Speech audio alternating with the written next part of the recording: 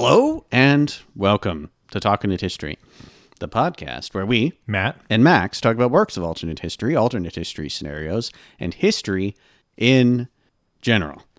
This episode, we're going to be talking about sliders.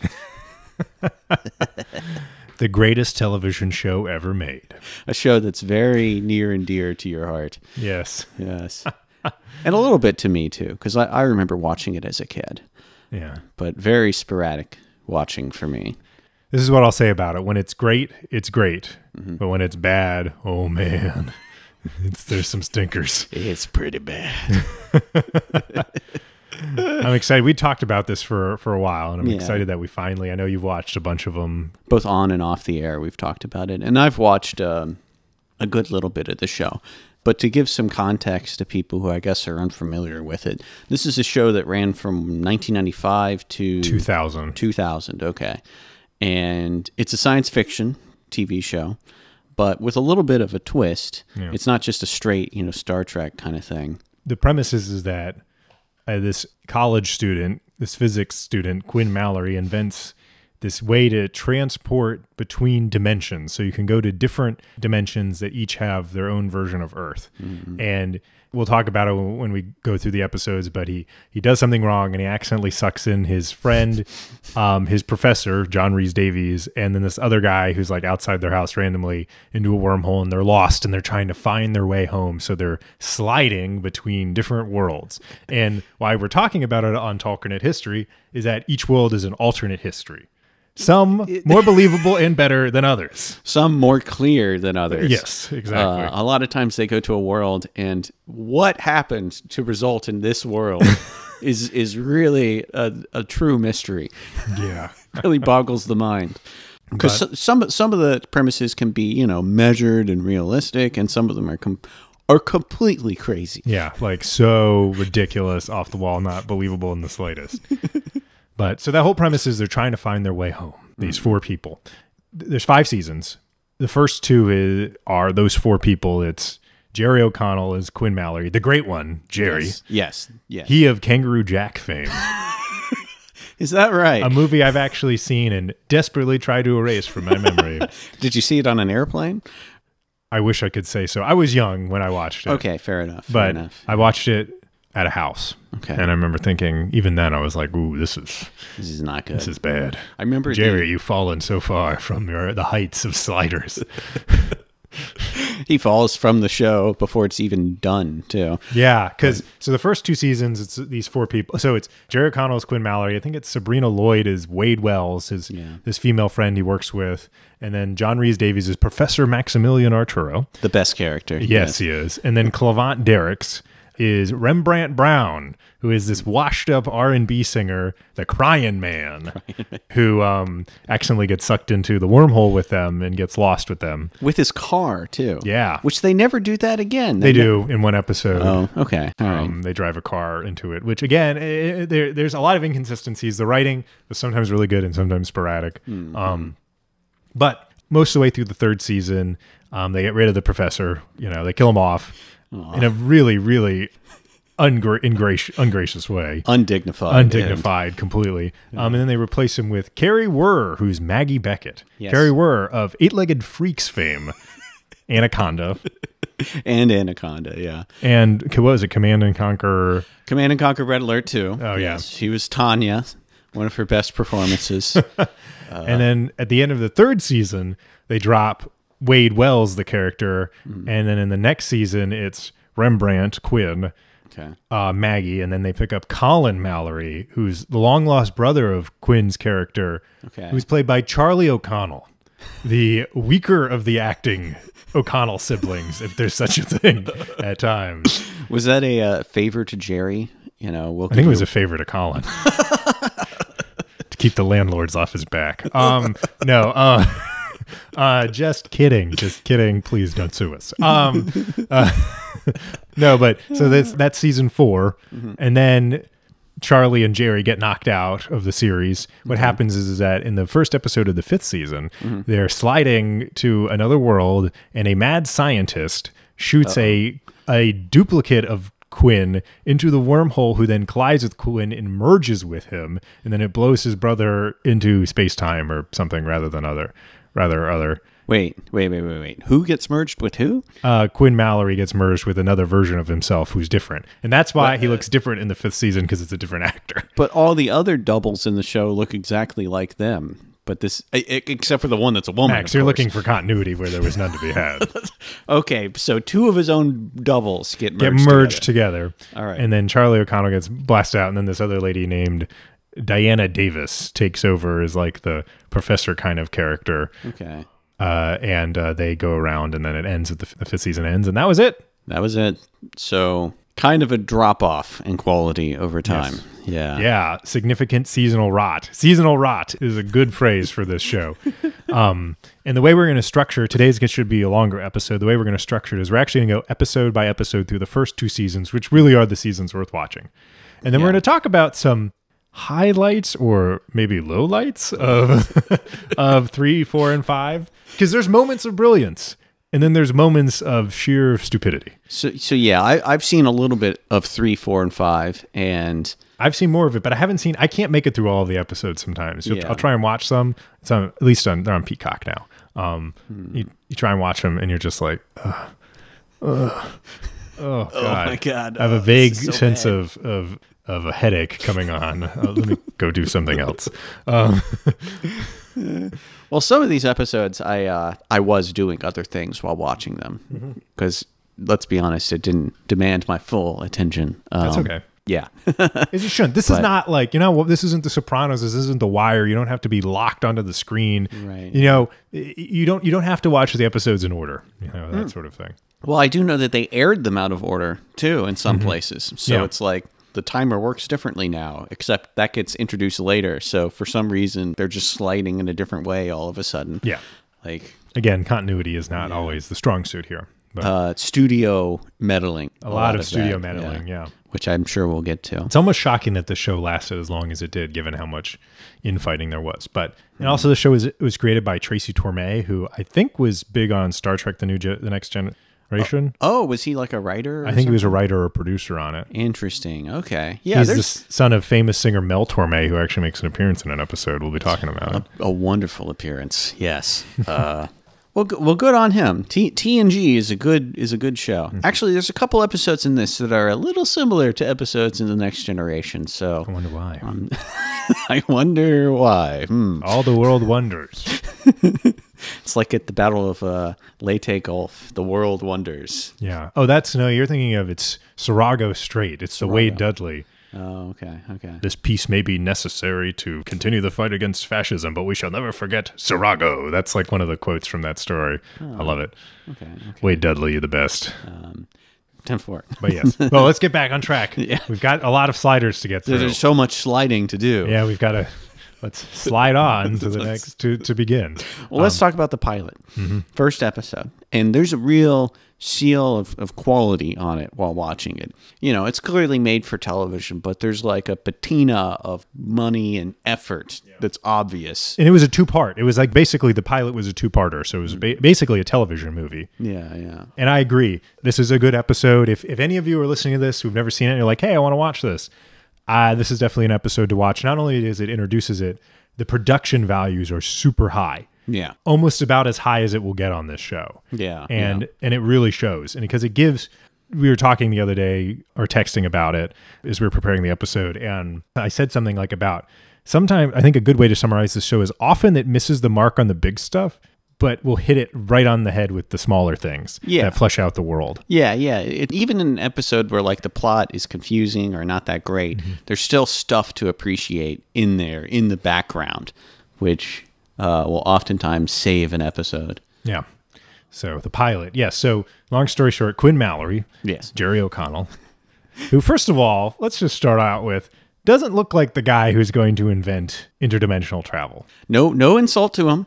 I'm sure he's an intelligent fella, but he just does not fit the stereotype of a super genius. He looks like he should be in a JCPenney catalog. Yeah, exactly. That's yeah. I mean, there's moments where he's not so great in this series, but he's actually pretty good. He's not a bad actor. He's believable in this. He also directs a few episodes too. Yeah. So you have this. So he is this physics student at Berkeley, I guess, or some version of it. Yeah. There's hints that the world they're in, they call it Earth Prime or our home world.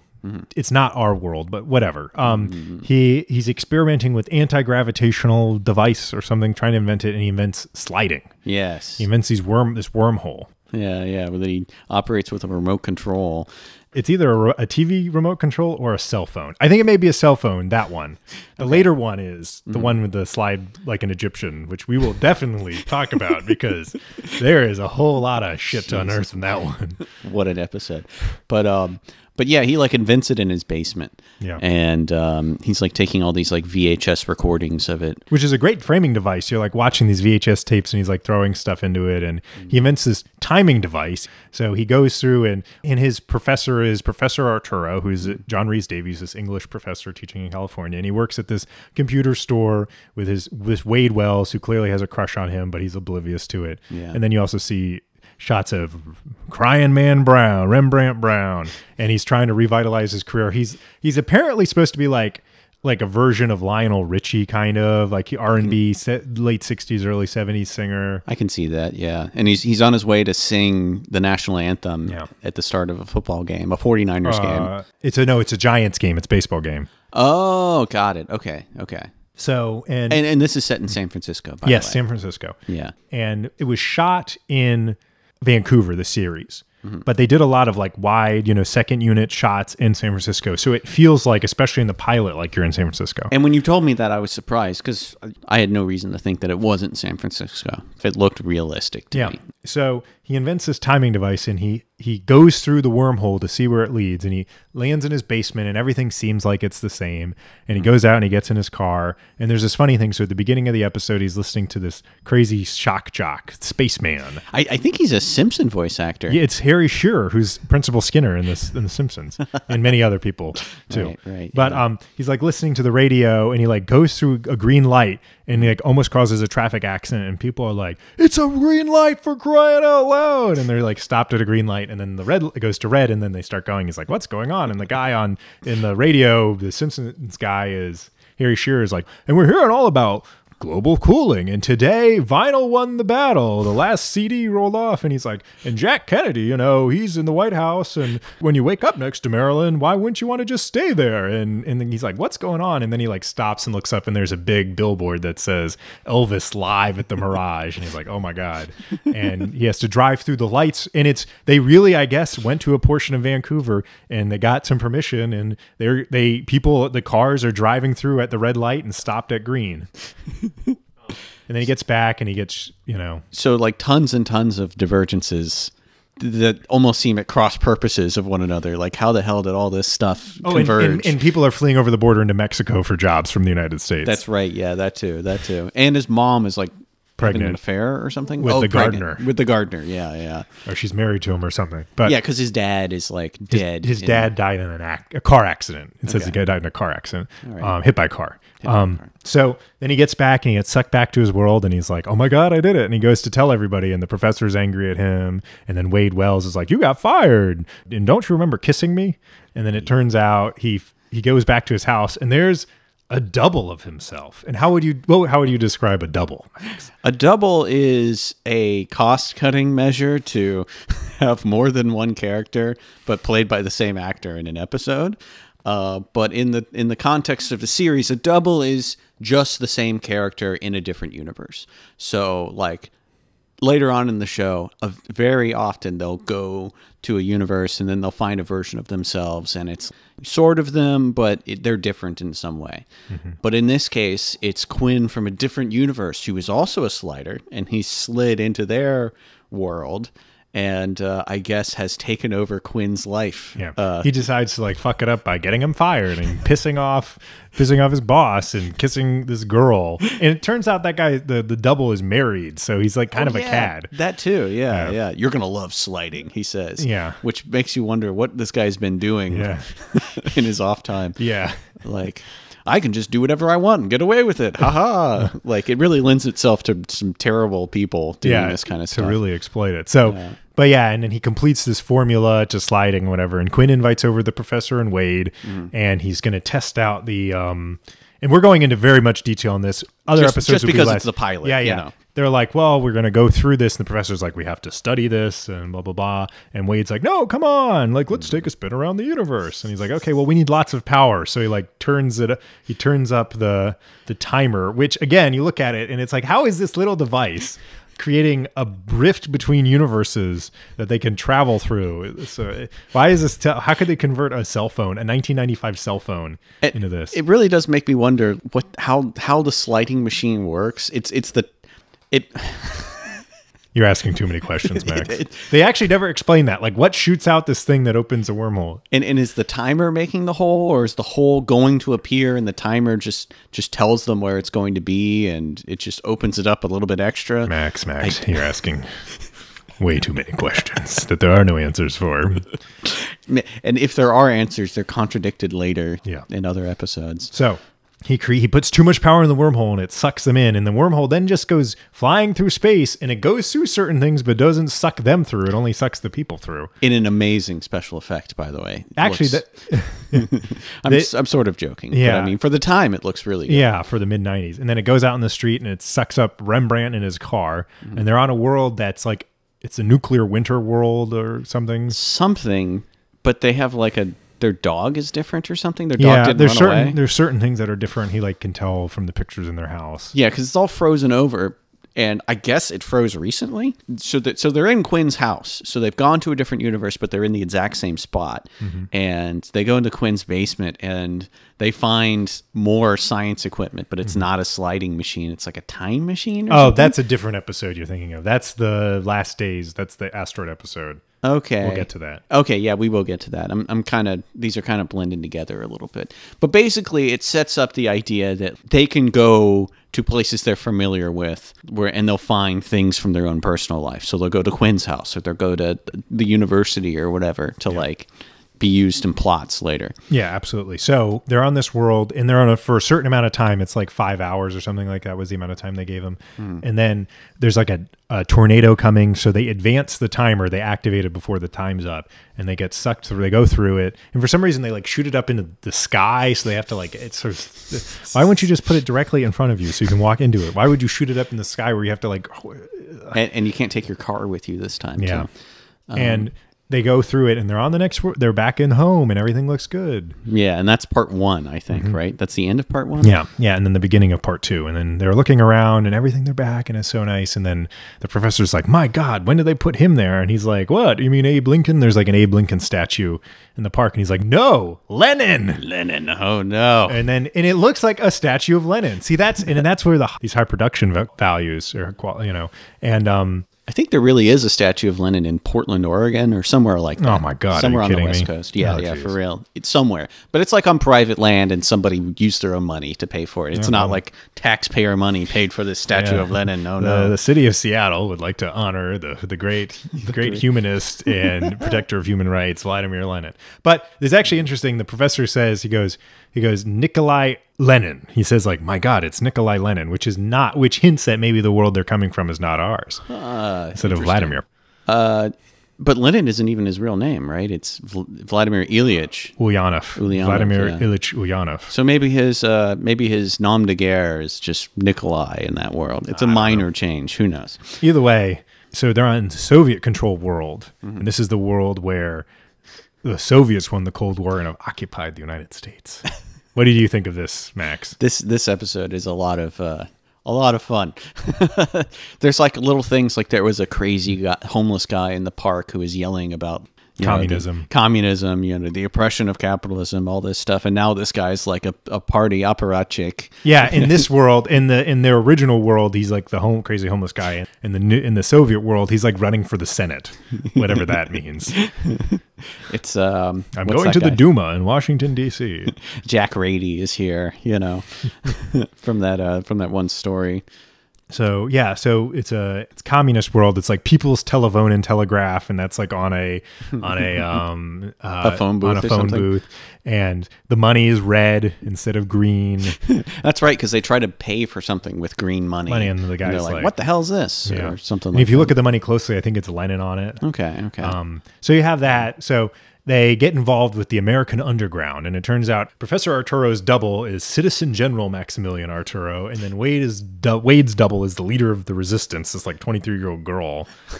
And, and like they have like the people are wearing like these shirts that look like that's that famous shirt where it's got like the person holding the AK-47. Mm-hmm. But instead it's like the Statue of Liberty holding an M16, stuff like that. And then they get involved and they, Rembrandt gets captured because he goes off to try and get to the Giants game. And it's funny because he's like in the car going and he's like baseball to the Russian cabbie. And he's like, baseball ski. He's like, Reds game. Cincinnati Reds. Yeah. Well, I guess they're all Reds now. And this is like a hellscape, this Earth. Like people are getting shot in the street and you get arrested for no reason. Yeah, it's a dystopia. Yeah. And Rembrandt gets sent to court as well. Oh, yes. Max, please explain. This is amazing. God, it's so great. It's the People's Court. Literally the People's Court. Judge Wapner is there. Yeah, Judge Wapner from the People's Court is there, but this is not the People's Court. This is the People's Court. And what does he get sentenced to 15 years. There's no trial. It's just, and he goes, 15 years? Don't you mean $15? That's Rembrandt. And then long story short, they help the resistance break out Wade's double, but she gets killed. But like the resistance will live on, blah, blah, blah. Mm-hmm. And Arturo has to pretend to be his double to try and it doesn't work. Well, it works at first, and then they call, and there's some really bad Russian accents at various points in the episode. But long story short is they then slide off, and they think they're back home, and then they're eating dinner with Quinn's mom, and then his dad walks through the door, and they realize they're not home. Okay, yeah, because his dad died. And now they have to find their way home. Yeah. Does that lead directly into the next episode? No, it doesn't. No, it really should go into the Summer of Love, that one, the hippie one. And we can do that, or we can just talk about the various episodes. So the way the episode, the order they shot it in, or? That was the order they shot it in. Okay. But they aired it out of order. And if anybody wants to watch the show, you can look that stuff up pretty easily to figure out the way you're quote unquote supposed to watch it in. Mm-hmm. Summer of Love is a lot of fun. So they warp in, and the city streets are empty. All the windows are boarded up, and there's like something on the news, and they're talking about how deadly Venezuelan spider wasps are coming. A giant cloud of them is coming to the city, and they've evacuated the city. And they've somehow managed to combine spiders and wasps. So they slide to the next world, and they get separated. Like the tunnel closes, and they reopen it, and the timer's like shorting out and not working. But talk about the world they land in, Max. So yeah, they get to this world and they kind of get separated because of like some timer nonsense. Like they're still playing with the concept of the series or whatever. Wade and Rembrandt go in first, and they end up in the woods somewhere. And then Arturo and Quinn show up in a completely different place, but the same universe.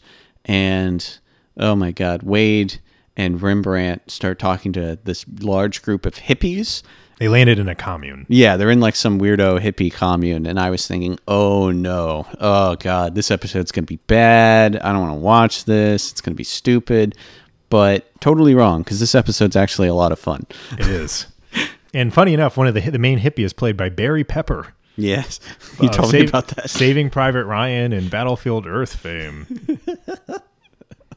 So Quinn and the professor go and try and fix the timer. Mm-mm. But the world they've landed in, there's all these hippies everywhere, and it's like the Summer of Love, and it's 1995, and they landed in a world where the divergences, and this is sometimes like they'll have like exposition explosion where like one of the characters will explain what the divergence of the world is. But I appreciate it because it's better than trying to figure it out yourself. Yeah. And if they don't explain it in some of the later seasons, you're not really sure what the change is. But in this world, the U.S. lost the Battle of the Coral Sea.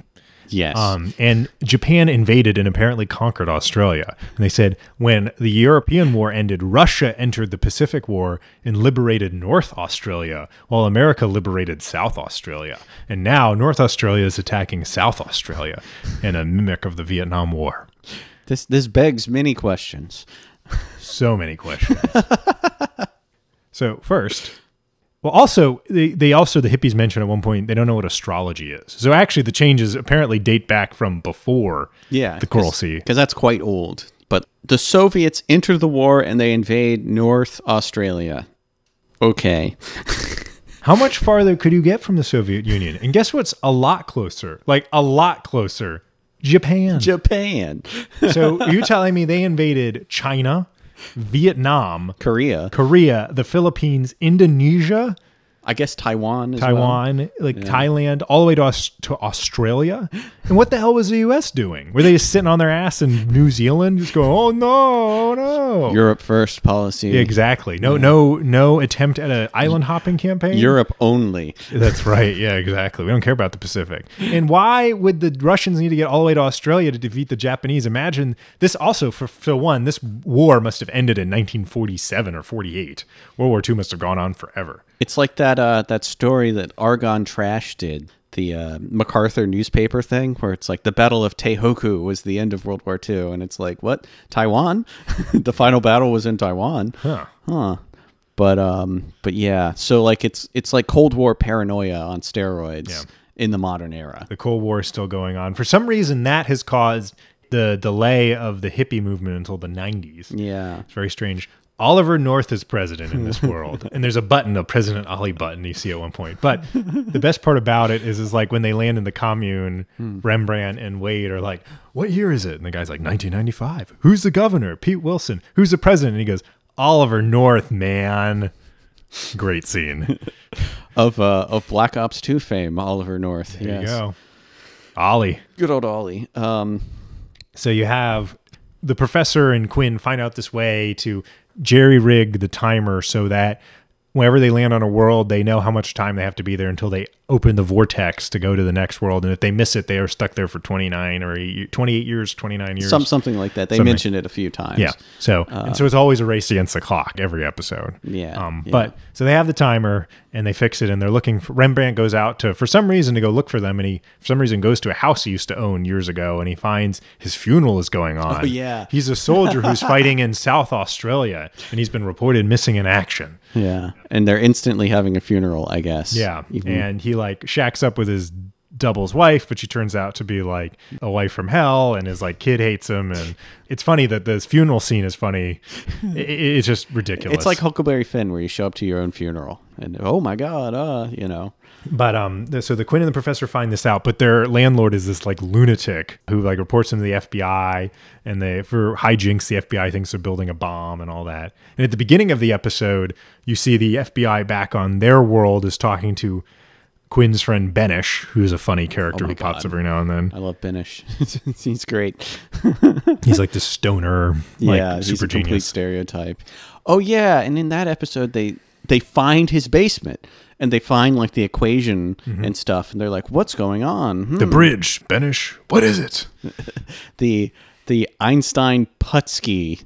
Einstein-Rosen-Podolsky Bridge. Is Podolsky a real thing? I don't think so. I think it's Einstein-Rosen is really. Yeah. Good old Podolsky. You know, which maybe that's another sign this is a different world. That Earth Prime is not our Earth. But they also run into Benish's double on this world, but he's like this pro-war, young Republican, clean cut. Because like he usually has long hair, and this he's got like a short hair, and he's like, patriotism, conformity, not dirty words. You know, I'm in favor of the war in Australia. You know, stuff like that. Awesome. Yes. But they find out that Rembrandt's double actually isn't dead, and his wife chases him out with a shotgun. Well, understandably. But like it has a little interesting note. It says Rembrandt's commanding officer sends a telegram from William Calley, his commanding officer. William Calley is the instigator of the My Lai massacre. Really? Yes. Huh. So I guess he's still in the army in this one. But there's no Vietnam War. The Vietnam War waits until the 90s to happen in South Australia. South Australia. This also is a world, I wish they would explore more. This is a world where basically all of Asia is under the control of the Soviets. It must be. Yeah, yeah. Is there a Sino-Soviet split? Is there an independent Chinese Communist Party? So many questions. I have no idea, Max. So many questions. But long story short, they reunite, they slide off this world, and they keep going to different ones. What's the next one in order? I think it's Prince of Wales. Oh my God, Prince of Wales. This one's fun. It's British America. That's the divergence. And they show up and everyone drives like Bentleys or whatever. They're all British cars. Land Rovers are all over the place. It's kind of goofy. Most people speak with English accents. Much like the communist world, there's rebels there. They're called the Oakland Raiders. It's very funny. The Oakland Raiders. And they have crossbows instead of they have some guns, but mostly crossbows for some reason. God. Maybe because, gun control, that's a British thing. Yeah, it is a British thing. And like part of the episode, it's kind of, doesn't really make a ton of sense. Like, Arturo's double is once again an antagonist. The sheriff of San Francisco. The sheriff of San Francisco. Why they would call it San Francisco is why the British would call it San Francisco. I don't know. So many questions. So many questions. Well, you know, San Francisco was originally a Spanish city, so they took it from Spain in a war, I guess. The flag that they have is the Hawaiian flag, which is kind of funny. It's got the Union Jack on it. So yeah, and Arturo's double, they pretend to be him, and they take a car, and it turns out this is a world where George Washington was captured and executed. The little colonists lost the Revolutionary War. The world is mostly run by a bunch of different monarchies. And France and Britain are fighting. In fact, it says King Thomas is lost on the battlefields of France. Oh yeah, I do remember that now. And there's lots of good newspaper. Like if you look at the newspapers, there's like funny. That's a hallmark of especially the earlier seasons is like the effort put into like putting maps on the wall and putting like newspaper articles and stuff that you can see very briefly.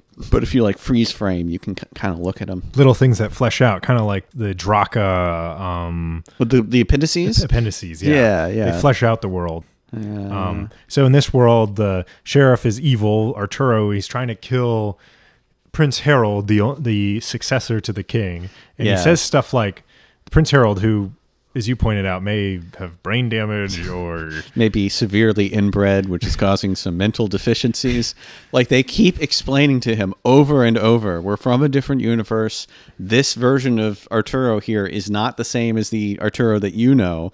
And he's just not getting it. And he says stuff like, I'm the last of my line, because the sheriff wants to kill him so he can succeed. Well, newsflash, they have calculated out hundreds, if not thousands, of places of who succeeds the monarch. And guess what? It's not the sheriff of whatever. It just goes to the cousin. I mean, is sheriff traditionally a noble title? Is it appointed or is it hereditary? I think it's an appointed. It's not a hereditary position. Yeah, so what the hell, Sliders? Tracy Torme. Tracy, you should have been paying more attention. So they have... But yeah, the prince is an idiot. The prince is an idiot. A total dummy.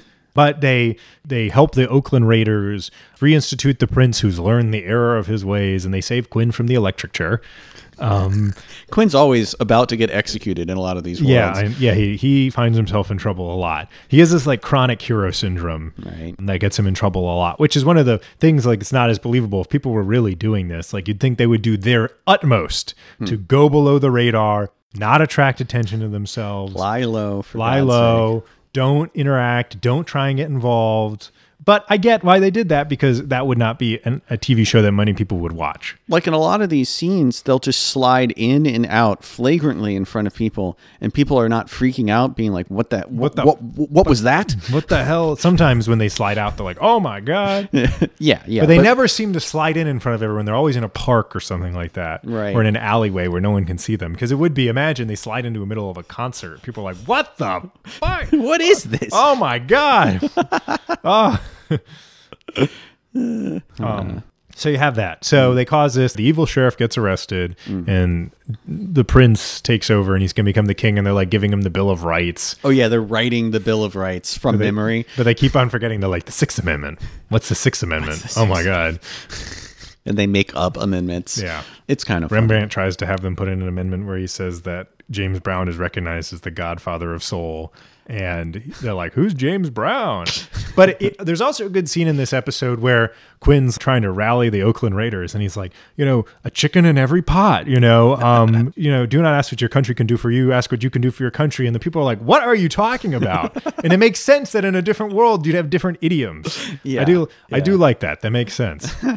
And people are like, what are you talking about? And they're just like utterly confused by what he's saying, which I like, because that's exactly what it would be. Yeah, they should delve more into that kind of stuff in this show, when they reboot it, inevitably. Well, they're talking about it. Tracy Torme said about 6 or 7 months ago that they're actively working to reboot it. Okay. And when we talk later about later portions of this show, we can explain probably a way they could do it. Okay. I hope they do it, because the end of it sucked, so they could really salvage it. Yeah. And it's Sliders, so you can kind of just do whatever. And But yeah, that's pretty much it. They just slide out. They're like, bye, see ya. In front of a whole bunch of people. In front of a ton of people, yeah. So no one like tries to detain them and be like, no, we're keeping this technology. We need to figure out how it works. Exactly. That little Motorola cell phone you have there, you know. Yeah, it creates portals. I'll be taking that. Thank you. I think the next one is Fever. This one I thought was pretty fun. So I initially skipped it. And I came back to it. It's actually one of the most recent ones I've seen, and it's pretty darn good. It's a world where a virus is spreading through society, and the whole world is starting to collapse because of it. Well, it's not I think it's a bacteria. Is it bacteria? It's bacteria. Yeah, and that is important for later. Yes, yes. It's not a virus. And it like makes your skin yellow. I guess it hurts your liver. I don't know. Gives you a fever. You hallucinate. You know, the Q is what it's called. The Q, yes. The coronavirus. Yes. Oh, no. I'm joking. It's hard to watch that episode in the era of Corona. It kind of is, yeah.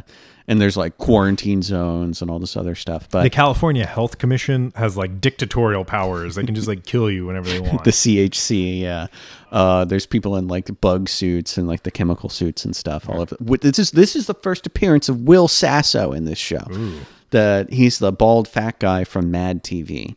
And he's good in this show. I like him. Gomez Calhoun is the character's name. Gomez Calhoun. Got it. Okay. It seems to be his fate to be the guy at the front desk of hotels in this show. It just keeps happening over and over again. There's always the same hotel. They always go to the same hotel. And I get it because it's a set and it's cheap. But. Right. Yeah.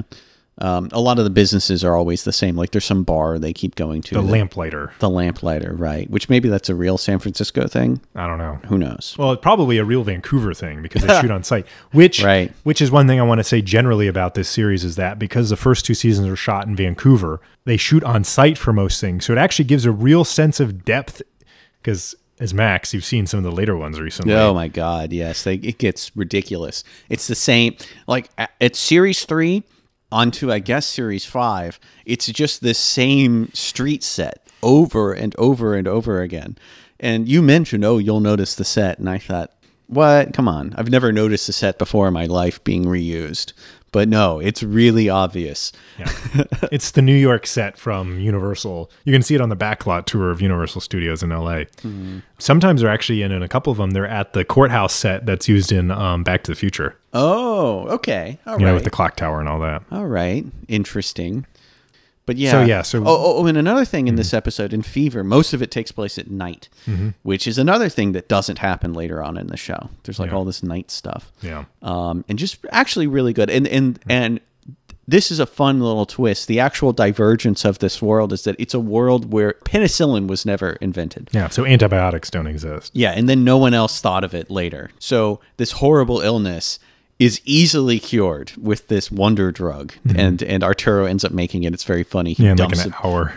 He dumps a bunch of rotten vegetables on a table, and is like looking for mold. And Rembrandt is like, Arturo, man, I mean, I know you're hungry, but have some self-respect, man. Which. Well, because it's funny because at the beginning of the episode, they're like, we have all this money because they left a world where like oil wells were going up all over San Francisco. So they got a bunch of money for some reason, which after I make this point, I want to address the whole money thing throughout the whole episode, this whole series. But they go to like a restaurant talking about all the things they're going to order. And like, they just get these like shrink wrapped hamburgers. And like Rembrandt tries it and he's like, try a man, break his soul. But to do this to a hamburger is a crime. It's so good. He's like the comic relief in the first season. He gets more serious as the show goes on. Yeah. He's scared and freaking out a lot in the first season. And some stuff happens at the end of this season, actually. Yeah, at the end of season 1, some stuff happens to him and he gets hardened and he becomes much more stern and serious and eventually becomes, it seems like, the main character. He does sort of become the main character by the end of it. But yeah, so they just invent penicillin and then it's instantly fixed. Yeah. And like Quinn's double is like... He was the guy, so he got it. So it turns out Quinn's double was a medical student. And you made a good point in the notes, like, what do they study? I mean, I guess they study surgery or maybe they just study like all these BS herbs and roots or whatever. They don't do anything. Remember they go into a pharmacy and it's all like wormwood and soapwort and stuff like that. Oh, yeah. Actually, you know what? Now that I think about it, yeah. And then there's like a crazy guy in there who's like, you're like Ted Kaczynski and the Night Stalker combined. And it's like, Ted Kaczynski and the Night Stalker in this universe? Like, what? Yeah, exactly. Right. I guess they're disease proof.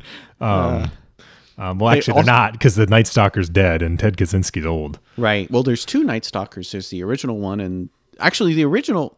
There's Richard Ramirez. He's the famous one. Oh, I was thinking of the Golden State Killer, actually, who is still alive. Barely.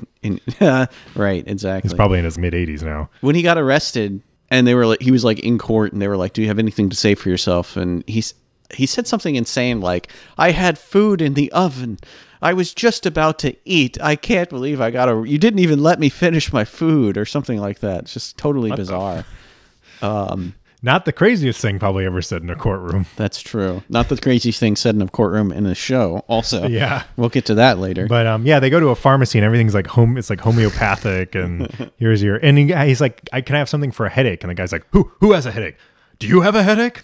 Because everyone's like, that's a symptom of everyone's so scared of, and like they have this is great. They have those infomercials, remember? Yeah, the Australian guys. Yeah, and they're like advertising all these things to like sanitize your house, and So long story short is they introduce penicillin, they save the world. Yeah, and then they go on. And Quinn's double's like, I'm going to spread this information across, because apparently they have figured out penicillin, but it's a secret. The government uses it only for the rich and powerful, or something like that. No, they hint that the government's using this disease to like kill all the poor people. Okay. It's a way of population control, or controlling the population, or something. Something like that. Also, Quinn's double has glasses. Yeah. And Quinn also gets tortured in this. Oh, yeah. Yeah, he gets sprayed down. What a show. Yes, what a show. Also, MP5s exist in this world, too. Yeah, well, I mean... Who knows? You never know. The possibilities are endless. The possibilities are endless. So, what's next? Fever. Last Days. Last Days. What an episode. Oh, yeah, it's a good one. I was talking to my grandpa recently, and I was explaining the gimmick of sliders, and he said, "Give me an example." And like I was thinking, what's a good example of something different? The one where men are pregnant. Yeah, no, don't say that. We'll talk about that one later. Oh, God. But I told him that the gimmick of this world that they go to is that, there's this meteor that's about to destroy the world. And the first thing that it's going to hit before they can slide out. So they can't just like... So they have to solve this world's problem. It's not just hero complex. We got to we got to save the world. It's going to hit in 2 days and they leave in 3. Yeah, we have to save the world so we can save ourselves. So they're like, "Oh, well, why don't you just blow it up with a nuclear bomb?" And they're like, "What are you talking about? Nuclear bomb?" And Binish, my guy Binish, he shows up and he says, "Yeah, the nuclear bomb. Einstein was a fraud," or something like that. Einstein was wrong. Yeah, Einstein's folly is what the nuclear bomb is known as. It's like this footnote in history that most people don't know about. In a museum, and it turns out they explain it like obliquely as that Einstein got, which is interesting because he really wasn't an integral part of the Manhattan Project, but I guess it's a different world. Yeah, he feels bad about unleashing nuclear weapons, so he lies. He comes up with this thing called the adiabatic limit, which says that there's not enough fissionable uranium in the world to create like a nuclear explosion is just a theoretical concept. And people apparently buy this, even though there was plenty of scientists working on it at the time. They buy it in multiple countries as well. Yes, exactly. So, but whatever. Okay. Sure. And that's part of it is that, and we'll talk about as we get to some of the other worlds, we talk about that the change, if you think about it rationally, why everyone else would go along with it is bizarre, but whatever. Yeah. So they don't use the atomic weapon. And Benish says if they'd had the atom bomb, maybe they could have ended World War II 5 years earlier. 1950? World War II ended in 1950 in this world. Assuming World War II happened in the same way. Maybe World War II somehow is under different circumstances, and that's why Einstein doesn't want to do it. Who the hell knows? Holy crap, though. 1950? 1950. And the change that should wreak on history in the United States is massive. Massive. And yet the world seems pretty much the same. It does. They should have had like a throw-out line of like talking about, and today in occupied Japan, or something like that. Because obviously the U.S. has to invade Japan. Right. But yeah, so Arturo and Binish have to team up to make a nuclear bomb. They have the template for it. They have Fat Man. They have Fat Man, but Fat Boy. Yeah, they call it Fat Boy. Little boy. No, Little Boy. Sorry, it's it's Little Boy and Fat Man, but they call it Fat Boy. Fat Boy, yeah. In this episode, maybe there was only one. They didn't make two. Well, who knows? Whatever, it doesn't matter. It's also the implosion type, the sphere. Yeah, which would type. be Fat Man, because the Little Boy was a gun called the gun type. fired like this uranium bullet thing. It's a simpler form. The implosion type is actually the first one they ever used. The Trinity device is an implosion type, and so is Nagasaki. And that's the more complex one. It's the more other complex, one is just but it's more powerful. More complex, but more powerful. the beryllium sphere, Yeah. as seen in The Shadow with Alec Baldwin. Oh my God. What a film! Yeah, what a film. What a film! So yeah, they have to finish it. Now, I guess they have to figure out how to make the detonator work. They have to make all of the things fire at the same time. Yeah, and he's like, "Oh, I've got to order beryllium and all that." And he just like gets on the phone and dials. It's like, "Who do you order this from?" And obviously, the world is like falling apart because everyone knows they're going to die in 2 days. Like, who wants to be the delivery truck driver the day before the world ends? Yeah. You know, still doing your job. Yeah, like, sorry, let me deliver this beryllium to this guy. And it shows society collapsing and stuff too. So that's kind of like the B plot, is that Rembrandt just goes out to Party. to party, but to also appreciate life. And there's some people who are handling it well, like this woman he meets, who the actress is Vosh on Star Trek: The Next Generation. She's like this character that has a love romance with Picard. Picard's like kind of a loveless weirdo. Like, he doesn't really have very many relationships, and this lady's like the only one. Her actress is in it. And then there's like some people take it not so well. They play Russian roulette. Roulette and stuff. But it kind of shows society collapsing. So it's kind of fun that you get that other perspective from these other characters. And then Quinn tries to like go and reverse engineer his doubles equipment, but the guy was like obsessed with dinosaurs, so he was trying to time travel rather than... Oh, dinosaurs. We'll see some of those later. Yes. Yes, we will. So long story short, Arturo manages to engineer, and then there's like a romance between Wade and Quinn and That's whatever. right, So, yeah. but so Arturo manages to jerry-rig the bomb, and he's going to hide the plans because he like detects that Benish is a little bit crazy. Yeah, he's like, once we have this atom bomb, man, whatever we say goes. America's going to call the shots all across the world, and if you don't agree, pow. Yeah, and then Benish eventually steals back the plans, but whatever. But it's interesting. So they load this onto a ballistic missile. Which is interesting because it's the Federal Space Agency, not NASA, which is great. I love that stuff. Yeah. Just make things a little bit different, you know. And I guess they believe them. They're willing to load this onto an intercontinental non-nuclear ballistic missile. Yeah. And shoot it up into space and blow up the comet. I think it's an asteroid. It's an asteroid. But okay. What's interesting too is that they talk about the ballistic missile program still came about, but the missiles have to be very large to accommodate large non-nuclear warheads. See, that's great. I like that. Yeah. So they win. They blow up the asteroid. The end. Yeah. They go off to the next world. And then Benish is like spinning a globe around it and making gun hands at it. Which I feel like, it almost feels like some of these episodes, they set it up that maybe they'll come back one day. Because they could come back to this world and it's like this bombed out wasteland or whatever. Yeah. And like Benish is this hated figure or something. I don't know. They could have fun with that. They could, yeah. In this theoretical better Sliders that didn't exist. You know, season 5, they could come back to this planet or something. Yeah, exactly. Also, there's that Summer of Love episode where those if you look closely, some of the spider wasps escape through the portal, but they never come up again in the episode. So that'd be funny. People are like, oh my God, look at this thing I killed in my backyard. Holy shit. They come back like 5 years later and it's like Spider Wasp world again. Oliver North was President Oliver North was killed by a spider wasp. Oh my God. So what's next is Eggheads? Eggheads, yes. What an episode. This one's really good. It's a really good episode. Yeah, like they show up at this world, everything seems pretty normal until they look up and they see a billboard, and Quinn's on the billboard for Nike? Yeah, it's Nike, but it's spelled differently. Yeah. Just think it. Just think it. And he's like got his feet up on a table and they're like, what's going on here? What's the deal? And it turns out this is a world that intelligent, smart people are venerated like athletes on our world. So like Quinn and the professor are heroes. You know, people worship him. He's on the Wheaties box. And they called them the sliders. The sliders. I'm Yeah. like, oh my God, they must have sliding equipment. The sliders are back. But it turns out that Quinn is like a gambling addict, and the professor is like this philanderer. The professor says at one point, he's intellectual refinement is one thing, moral refinement is another. So basically, it does this interesting thing of showing, like, even if everyone is smart and worships, there's always a dark side to a society. Especially when they become famous. Like, once you become famous, you can have anything you want. That's when... It's funny because the professor lectures weekly at the Mirage Hotel. Can you imagine that? Everyone in Vegas stumbling like with a hangover out of the casino to go listen to a guy lecture about physics. But remember, it's John Rhys Davies, so that's true. He's irresistible. Oh, we totally forgot from the Prince of Wales episode. The sheriff character has a book that says everything I say is right. Oh my God, yes. And that's probably something most people, if people know anything about sliders, it's that picture, that screenshot, because I see that posted on the internet all the time.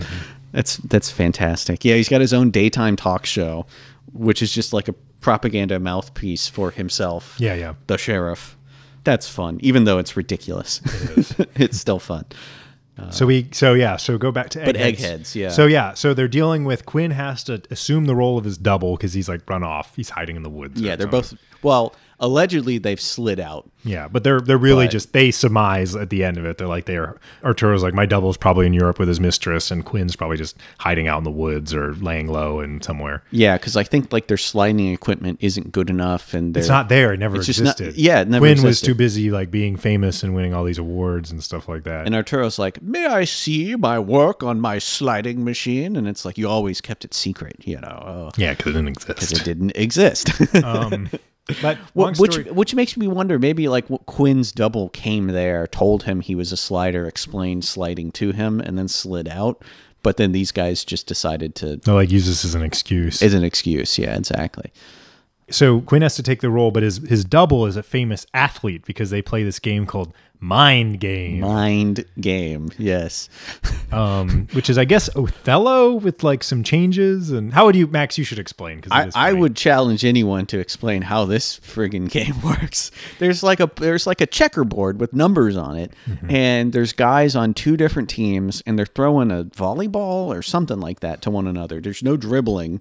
They'll ask them a question where it's like, name the heaviest elements in order or something like that. And as they pass, they say the answers. And somehow when you pass it to someone and they say the answer, you capture that square or something. It's really not clear. Yeah. It's very strange, but people love it. It's like the most popular game, and Quinn's the best player. He plays for the UCal Eggheads. But they have real-life NFL commentators who were famous in the 90s are commenting on it, and it's funny to hear their play-by-play. But they also say stuff that doesn't make sense. Like, they're like, it's not over till the fat lady closes the book. Which, that does not make sense at all. Yeah. When like, it's not over till the fat lady sings is a reference to opera. The fat lady is in the opera, and she's singing. That means the opera's over. So, yeah. What? Yeah. So and the way they film those scenes is really good because it's like filmed with a different type of camera. It's like a sports camera. Yeah. So it's like super high frame rate and stuff. It feels different. It has a different look and all that. But it's funny. They begin it. They're like out of 100 scientists surveyed. It's like Family Feud. I think you pointed that. You said that in the notes. But there's something about this, and I can't believe we missed it in the pilot. But this episode may have the high watermark of sliders. Okay. All right. The video, Max. The rap video. Oh my god! And we have to talk about it from the pilot too. Oh my god! So there's 2 rap music videos in this show. I wish there were more. That's a theme that really should have continued throughout the show. But in the pilot, there's a communist rap music video that you only see like 2 seconds of, and it's pretty funny. Yeah. But it's quite short. Comrade, get on down, get that grain right into town. Serve the state and its people because the individual is evil. And they're like, this is prime time. It's like, oh my God. Fantastic. But beautiful. You describe the one from this one's even better. This one's like 10 times better than that. Same principle where it's a rap video about something ridiculous. This one, it's the library rap. It's these guys. They're going to the library because they're going to read. And it's these shot, hardcore gangsters are going to read. And it's shot like, a typical 90s music video would be with cameras moving around and quick cuts and stuff. But it's all about like, I got to read my Keats. And oh my God. Oh my I can't God. even go look it up. I'm sure it's on YouTube. Yeah, just watch it. Beautiful. Beautiful. Oh my goodness. And like the characters just can't stop laughing as they're watching it. Rembrandt's just so disappointed in the music of this world. But you know what he's not disappointed in? This is a tiny not a nitpick, but it's funny. The size of that beer pitcher they have when they're like watching it. Arturo's a big boy. He needs a lot of beer. I mean, it looks like it's about 3 gallons, isn't there? Maybe that's a 90s thing. Who knows? Maybe it used to be that way. Price inflation. Who can say? But if only Bob Dole had won in '96. God rest his soul. That's a Sliders episode for you. Yeah. So like Quinn has to play this game, and he's getting threatened by these gangsters who like quote Latin, and he owes them gambling debts. And then after he talks to the gangsters, because he owes money to the mafia, like a lot of money, and the FBI is talking to Quinn, I guess because he's involved in organized crime, and it's implied he might have been fixing games. Yeah, point shaving. Yeah. So he's talking to the FBI, and the FBI guy in this episode, I'm pretty sure he screws up his line. Quinn is like, "Come on, man, just do me a favor," and he says, "We're the FBI. We're not in the favor of doing business." Instead of "we're not in the business of doing favors." And it's like, come on, man. That is an easy, okay, cut, reshoot the scene. Or just ADR it in. Just record him saying the correct line, and maybe someone will say, that sounded kind of weird, but We're in the favor of doing business. We're in the favor of doing business. What the hell? What the devil, I should say. Yeah, that's what Arturo likes to say that. What the devil? But so at the end of the day, they defeat the mafia, and Quinn wins the mind game. Yeah, they like want him to throw the game, but he doesn't. Mm-hmm. And it's funny. The coach talks about how you're one of the best mind game players ever, just like Sagan and Hawking. I guess he didn't have ALS. I guess he didn't. Yeah, not in this world. Sagan, also Carl Sagan, very smart man, does not. If you look at him, not really an athlete. Not an athlete, no. And because here's the thing, Jerry O'Connell looks like an athlete. Like, he does. He's a tall, muscular guy. He looks like an actor. You know what? Actually, they mention in the show, he says, "Oh, I played football and I hurt my knee." Oh, of course. But then they don't talk about the fact that his knee hurts when he's like, doing jump shots and stuff. And continuity. Please. Come on. Please, come on. So Torme. This is actually one of the best episodes, I think, actually, because it's actually one of the things that sometimes it's the episodes that aren't as big and broad in scope are actually better because they focus more narrowly in on the characters and on the world, and they make more sense. Yeah, I mean, what's the stakes? There are none. Not really. Not for the broader world, there isn't. Yeah, no, I don't think anybody gets like kidnapped. They get threatened by the mafia. But they could just hide. But Quinn's like, no, that'd be a disappointment to all the kids out there who look up to me or some stupid No, they don't thing look up like to that. you. They look up to your double. Oh, yeah, and then Arturo, he has like a wife or something that died in real life, died on Earth Prime, but is still alive here, and he gets some character stuff. He becomes not as much of a jerk. It softens his edge, yeah. Yeah. And he's like the real team leader, especially in the first season. Like, he's the team dad. Yeah, and that experience might change him into a better person that maybe doesn't go down the path some certain other Arturos may go down later. We'll see later. But yeah, pretty good episode. I liked it. Yeah. And then the next one, The Weaker Sex. This is a good one. Yes. Yeah, I like that one a lot. It's like they slide into a park. No one notices them, as usual. And Arturo wants to have a pretzel, and they have almost no money left. But he's like, he wants that fucking pretzel. You can assess a lot about a society from its food, or something silly like that. I like from the pilot, he wants to get a kielbasa, and they're like, "Professor, how can you eat at a time like this?" He's like, "My stomach has no political preferences." Awesome. But yeah, they go to this pretzel stand and they're eating pretzels, and the guy running it says, "Hey, I don't know if you want to watch it, but the president's about to make an announcement." And they say, "Wait, President Clinton, right?" Because they're hoping to get back home. They're always trying to get back home. So, Clinton was president, I guess, when they left. So yeah, I think it's 94 or 95. Yeah. So they turn the TV on, and who is it? Hillary Clinton. Oh, no, and ominous music starts playing. The oh no music starts playing. Oh my Hilarious. God. And this turns out to be a world where gender roles are reversed. Yeah. Where well, mostly reversed. Because they mentioned that, men are so aggressive and they have so much testosterone. That's why they have to be basically disenfranchised. Yeah. So basically the gender roles are swapped. More or less, yeah. More or less. Yeah.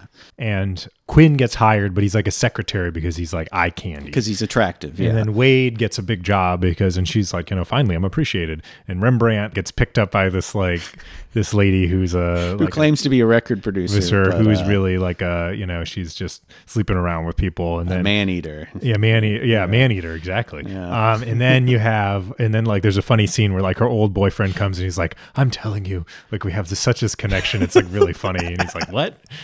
We've just been hurt by her so much, So, and then you get Arturo tries to like pick up the mayor and that fails. So then he decides to run for mayor. Yes.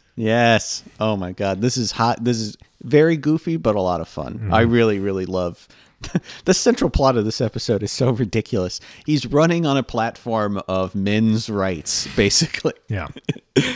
Yeah. And he doesn't really take any positions. He's like, I oppose all bad things in life and I'm in favor of all good things. Way to take a position.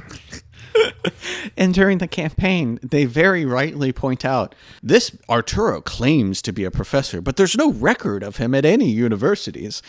Yeah, which should happen more often. Yeah. Apparently, this is a world where none of their doubles exist. Yeah. So, that clears up that plot point. But a very valid point. Arturo, what's your social security number? Or what's your address? Where do you teach? Oh, University of California. No problem. We'll just call him up and see him if you are a professor of cosmology and ontology at the, Which, by the way, cosmology and ontology, and yet he seems to be an expert about everything. Yeah, he builds an atom bomb. Well, I guess a physicist, but that takes practical application and skill, not just like theoretical. And he knows a lot about history too. He does. He creates penicillin, but he also says he's like, this is what you do when you don't have the maths for real science. It's like you just created penicillin in like an hour. Screw you, Louis Pasteur. Yeah, and fuck you. No one else apparently is able to do it, or almost no one else. Just government scientists can. But and this raises a point while we're kind of off topic, is that there's a couple of things that they never explain, which is, we should have talked about this in Fever, but like, why don't they get sick more often? Is it going to different worlds? That's right. Like they should. Like for instance, in Fever, Wade gets sick. And they all get sick, and they get sick immediately. They start turning yellow and their eyes turn red and stuff, because that's a symptom of the Q. But they're like, why are we getting so sick? And Quinn's double is like, well, different worlds, different immunities. You guys don't have a defense against it like we do. And it's like, that's a good point, but it never comes up again. Yeah, they never raise that point again, which is a good one. I mean, you could do a plot in the opposite direction where they go to a world and one of them has the common cold, and then it's a plague which shuts down the entire planet because of this thing that doesn't really affect them very much. Yeah, and then the other big one is money. Yeah. How do they go to these different worlds? Because sometimes the money is different. There's one world where it's purple, one where it's like multicolored, red. Like, what happens if they hand over a dollar bill and someone's like, who the hell is this on the front of this? Who's this? Oh, this is Andrew Jackson. Who's Andrew Jackson? Or something like that. Even with real money, people will look at you sideways. Sometimes you give them a $2 bill, you give them a dollar coin. These American currencies, which are legal tender that people just aren't used to, a lot of times they'll think it's counterfeit, or they'll think it's a different countries. Mm-hmm. So, you can't use credit cards. You can't use credit cards. What do they use for ID when they get arrested? They're like, this doesn't look like a driver's license here. Like, it's a different color. Like, what the? But then again, it's not illegal not to have a driver's license. At least it's not illegal yet. Just kidding. But like, and it was the 90s, so not everyone had a social security number yet. Mm-hmm. You weren't assigned them at birth until when? It was the late 80s, but there were a lot of people who were adults who wouldn't have gotten them until they were older. So maybe they had a job and they were grandfathered in or something. I don't know. So, I mean, it's not totally ridiculous. You know what would be funny? They pay for stuff with money sometimes. It'd be funny if they showed, okay, here's a bunch of different types of money we've gotten from Worlds. Oh, my God. And it's like, okay, they use red money here. This will probably work. Let's try this out. Because, you hand somebody cash, maybe they don't look at it super close. I've done this a million times. All I care is here's a 1, here's a 5, here's a 10. And, I don't really care that Hillary Clinton is on the $20 bill, like Pluto Nash. So, oh, here the coins are triangles. Here's some triangular coins. Hopefully that'll work. So, yeah, no, but I guess they have to hand wave that around because the point is like they have to get from world to world. And sometimes, they make little references like they'll say, oh, thank goodness for the professor's watch, or we would have been washing dishes for a week. Mm-hmm. Or they get jobs sometimes. There's that one episode where they're day laborers. Yeah. So they work ice cream. There's one where they're serving ice cream at the very end. The Rembrandt. Oh, yeah. Famous Rembrandt one. That one's awesome. The weaker sex, and he runs for mayor, the professor, and he ends up winning, but they slide before they find out that he wins. Yeah, it's said that, like, if I win, I'll probably stay here, because that's paradise for him, to be a politician that's beloved by men everywhere. And but yeah, he doesn't get to live in his paradise. He keeps sliding at the end of that. He wins by crying on camera too. He pulls an Edmund Muskie, but it actually works. Instead of like causing his support to crater, it like helps his support because people see him as like sensitive and in touch with his feelings. Yeah, social norms are different in this world. Yeah. He should have taken advice from the crying man himself, Rembrandt, Cry like a man. Cry like a man. We forgot to mention that video at the end of the pilot. Oh, my God. Yeah, they do a little music video of Rembrandt's performance with the spinning tops, I guess in the 70s or something. Mm-hmm. It's hysterical. So good. He's like in this ridiculous, like, fake afro. And it looks pretty cheap and silly. It does not look real. Not really. But it is very funny. It is very funny. So... next episode, so we go to The King is Back. This is one where, very narrow focus, Rembrandt turns out to, instead of being a marginally successful singer, he's like this world's version of Elvis, the Beatles, everything looped into one. He's beloved. Like the moment they're walking down the street, people are staring at him and pointing at him and saying, oh my God, it's him. Which... though they also established that in this world there's Rembrandt impersonators, so the fact that somebody looks like Rembrandt shouldn't be a surprise. But it's the beginning of the episode, and you don't know that yet. Yeah, there's a lot of humor in this, and it's all about him. Like he's like, should I stay? Should I leave with them? This is paradise, because his double supposedly died in a fishing accident. Sponge fishing. Yeah. Everyone's favorite pastime. And how do you do that? Makes me wonder. I don't know. He didn't actually die. You find that out later. Yeah. It's revealed that Rembrandt was so popular that he got tired of the fame and he wanted to go into hiding so that people would stop bothering him. Once prime Rembrandt shows up and starts taking his place, he takes offense and he comes back into the business, sort of. And we'll explain how. But yeah, so it's funny, people think that Arturo is Pavarotti. Yeah. And that Quinn is Jim Morrison. But there's just some funny moments in this. Like one of the spinning tops kidnaps Rembrandt, and the guy is basically like Little Richard if he was a serial killer. Like, woo! It's so like, he's gonna like, it's just ridiculous. It's totally absurd. Maurice, that's his name. Maurice. Yeah, because the spinning tops are failures in this world. So there's this running joke that Rembrandt is not that popular in his home universe. His big break for that year is singing the national anthem at a Giants game. That's not that great. But the spinning tops got a bunch of gold records or whatever. But in this world, it's the opposite. They're a failure. He is the king. The king himself. So he decides to stay. He's like, I want to enjoy. This is what I've always wanted. His agent has set up this gigantic concert, and it turns out his double comes and he's like, well, I'm wishing him good luck. And they're like, wow, you're turning this down, even though he's getting paid $1 million a song. He's like, $1 million a song? I'm back. I'm back, baby. Interrupts the performance. Yeah. And it's important. The actor, what's his name again? Clinton Derricks Carroll, who is Clement Derricks' twin brother in real life. And they look identical, pretty much. Yeah, they look very identical. Yeah.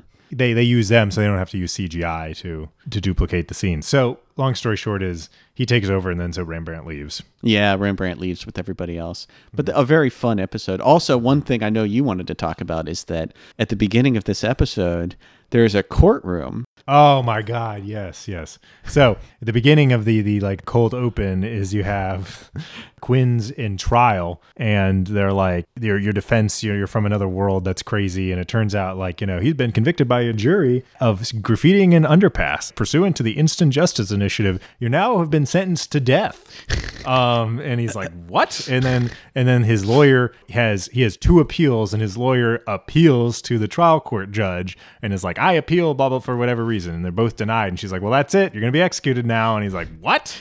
And the appeals take 2 seconds, basically. And the judge looks a lot like Lance Ito from the OJ trial. From the OJ trial. Yeah. But they open the portal in there and they scare everybody and they slide out, so they barely escaped. Once again, sliding in front of everybody. Here's the thing, though, is that I guess the hint is that people in California got tired of crime, so they passed a law that made basically everything punishable by death, and you have only 2 appeals, and they're like instantaneous after your trial. See, this does not understand what's called the Eighth Amendment, which prohibits such things. There's a reason why appeals in death penalty cases take years, if not decades. Well, there's an explanation. Some sliders came in, wrote the Bill of Rights, and then slid out, and they forgot about the Eighth Amendment. So that's the reason. Go. And guess what? Through a citizen's initiative, you can't overwrite the Eighth Amendment. So. What is an initiative exactly? It's just where people vote directly on a law or constitutional amendment to be placed into the law rather than going through the legislature. Interesting. A lot of states have them. California is the most notorious. Propositions. Oh, I get you. Like Proposition 8, the gay marriage thing. Like, people can directly put something into law or the Constitution through a vote of the populace rather than going to. Interesting. Through the legislature. But, and why was Quinn spray painting a highway overpass? I think it was a double of his. Oh, gotcha. All right.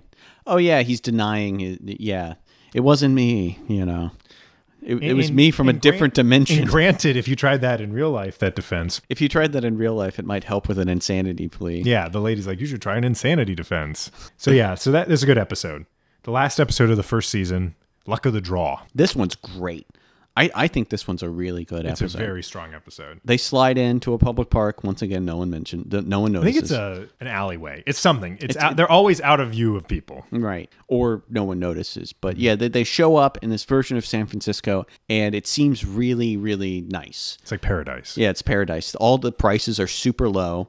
There's no crime. There's no crime. There's no taxis. You just have free cars you can use. There's no congestion. There's not really that many people. And it just seems like such a great place. And they have these like ATM machines basically where, and this should really send up some red flags immediately, but you play the lottery and you get money from playing the lottery, which really, come on. And the more money you take, the more chances you have to win. Which... use your brain here, people.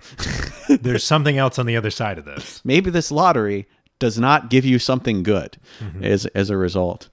So like they go up and ask. Some of them ask for like $5. Some ask for like 10,000. And in this world, it turns out, is applied the principles of Thomas Malthus, who was an economist in Britain in the 1800s, who's had this idea that the world's population would always grow faster than the food supply, so there would be forever crime and famine and stuff like that. Well, in this world, they like took it really seriously. So this is like birth control world. There's birth control cola. That's like something they see.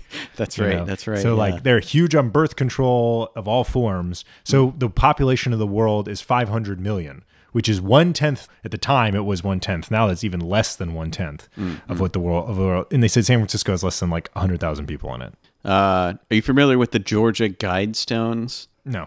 Okay. Basically, some anonymous donor put up this monument, and it has these things that the donor thought were good ideas, and one of them is that we should reduce population to some odd number. And because this weirdo did that, there's a lot of conspiracy people that think, the Illuminati did this, the New World Order did this. No. But it just kind of reminded me of that. Yeah. No.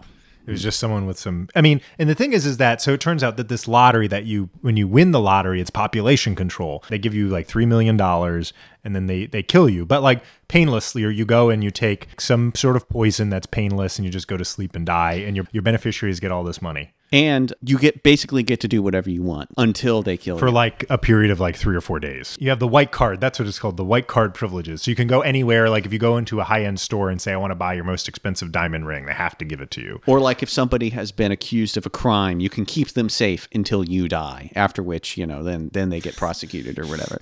So, a lot of leeway is given with this. And I'll give the episode some credit because they take quite some time before they give away the twist that, it's population control. Yeah. Oh, you die when you win the lottery. It's only when Quinn runs into some right-to-lifers. Right-to-lifers, yeah. They give him like pamphlets about how this is bad and this is evil. And the lottery has killed 50,000 people or something like that. And is it like a year? A year or something like that. It's crazy. But and it's interesting, and this is where Slider shines in some ways, is that I'm not saying I agree with this, but I'm saying is that there's a really interesting conversation between the professor and Quinn, and he's like, this is barbaric. And the professor goes, in some ways it's kinder than what we do. And he's like, what do you mean, professor? They kill these people. They're going to kill. And of course, Wade wins the lottery. That's why this is all happening. Right. Why they're dragged into it is Wade wins the lottery. And the professor's like, well, in our world, we have overpopulation and famine, and millions of people die every year because of war and disease and all that. But in this world, if you don't play the lottery, you can't be killed. Like only the people who play the lottery. So like everyone who does it knows it. People here are not scared of death. Their beneficiaries are rewarded handsomely. They get to enjoy the last few days and buy all these things and stuff like that. Well, not everyone is not afraid of death, because another interesting character thing is that one of the guys who's running the lottery says, I'm a total hypocrite because I would never do this. This terrifies me. So, that's kind of interesting. And Rembrandt, he falls in love with one of the lottery winners, and she's totally fine with it. She has no fear, and she's completely okay with accepting the consequences of this act. So it's kind of an interesting look into a different world with different social norms. Yeah. It's called Making Way or something, I think is how they explain it. Yeah. This is a world where people are, although you made a good point in the notes, is that I think a lot more people would be freaked out once it happened. Like, oh shit, like I'm going to die. Oh no. Yeah. I didn't think this would actually happen. Yeah. I thought I was just going to get, I needed $5,000. So, 500,000 out of 500 million per year or something like that. Like, oh no, what are the chances? But yeah, but a really good episode. And it would be so easy, like when they're taking money from that ATM, to like have like, ooh, ominous music. Oh no, they're doing something bad. But they have the discipline to not do that. And I think that's great. So it ends up they rescue Wade, and she's fallen in love with this guy, Ryan, who's also a lottery winner. And Rembrandt tries to bring this lady with him, and she turns him into the police, the lottery police. Lottery police. Remember? And you have the right to remain silent, and it will be used against you in court. What a great what a funny inversion of the Miranda rights. Yeah. And they say like those who mess with the lottery die painful deaths. Like they make it sound like you get tortured to death by the state. So even in this beautiful world that's like almost as paradise, there's always a dark side to at least some of it. Yeah. And it's like, oh, we'll torture you to death if you try to interfere with the system. It's like, oh my God. You're going to go get processed. Yeah, you go to the you're going to the municipal processing center where your death will be very, very painful. It's like, why not just kill them? Like, why don't you just shoot them? Why were you going to torture them? I mean, what's the point? Well, to a certain extent, I guess executions somewhat serve a purpose of showing society that this is unacceptable. This action was so heinous that the state must step in and intervene. And think of all the money the state lost by all these white-collared privileges. That's the reason I'm really a right-to-lifer, is the money aspect. Oh, no, I want more money. We're giving all these lottery people money to stimulate the economy. Why not me? Exactly. So at the end of the day, they rescue him. Ryan helps save Wade, and police, as they're getting away, he comes with them, Ryan. And then one of the police officers shoots Quinn as he's going into the vortex. And that's the end of Quinn. It's the Ryan show from now on, right? No, not quite. That would have been, what an ending that would have been. Which I guess they could have done that. Jerry O'Connell could have said, nah, I don't want to do season 2. Yeah. And it'd be very different after that. It would be. But we go to season 2, episode 1, Into the Mystic. Oh no. Max, you have a lot to say about this. I'm going to let you lead on this one. Okay. So you start off where the previous episode left off. They're in this new world. Quinn is there, and Quinn is very distressed because they're about to slide out. Quinn's about to die, and everyone's laughing at him. Oh, no, it's a dream sequence. It's fine. Basically, what's that guy's name? Richard or whatever? Like the Ryan? Ryan. Yeah, Ryan. He leaves, no real explanation. He's a doctor, I guess. He takes the bullet out of his shoulder. Yeah, takes the bullet out of Quinn's shoulder. They're there for several days, so Quinn gets some time to heal. Sometime, but he's not fully healed yet. And then they just slide into this next world, and what a world it is. Oh my God. This is the first warning bells in this show. That's like, oh no. They go to a world where it appears that magic is real. So there's like witch doctors are the doctors in this world. bill collectors are demons, quote unquote. They're Grim Reapers. Grim Reapers. There you go. Yeah. Oh my God. There's fortune tellers. It's just totally ridiculous. It's like Halloween World. Halloween World, basically. You know, it's like a bad episode of Buffy the Vampire Slayer or whatever. It's just, oh my God. What caused the world to be like so interested in all these? It's the Golden Gargoyle Gate Bridge. Oh no. What caused the world to be this way? Yeah, what's the point of divergence which led to this? How did we get here? They mentioned that Edward Jr. was the president at one point. Yeah. Some character stole his brain or something. And that they want to steal Quinn's brain. I cannot remember why, but they do. Oh, because they run out on a medical bill and the doctor's like, I'm putting a lien on you and I want a body part and I want your brain. Oh, that's right. Yeah. Yeah. Very goofy. Very goofy. And one of the important things is that there's the sorcerer, quote unquote. Yeah. That's like the ruler of this weirdo magic town, magic country. It's not clear where the Halloween begins and ends in this world.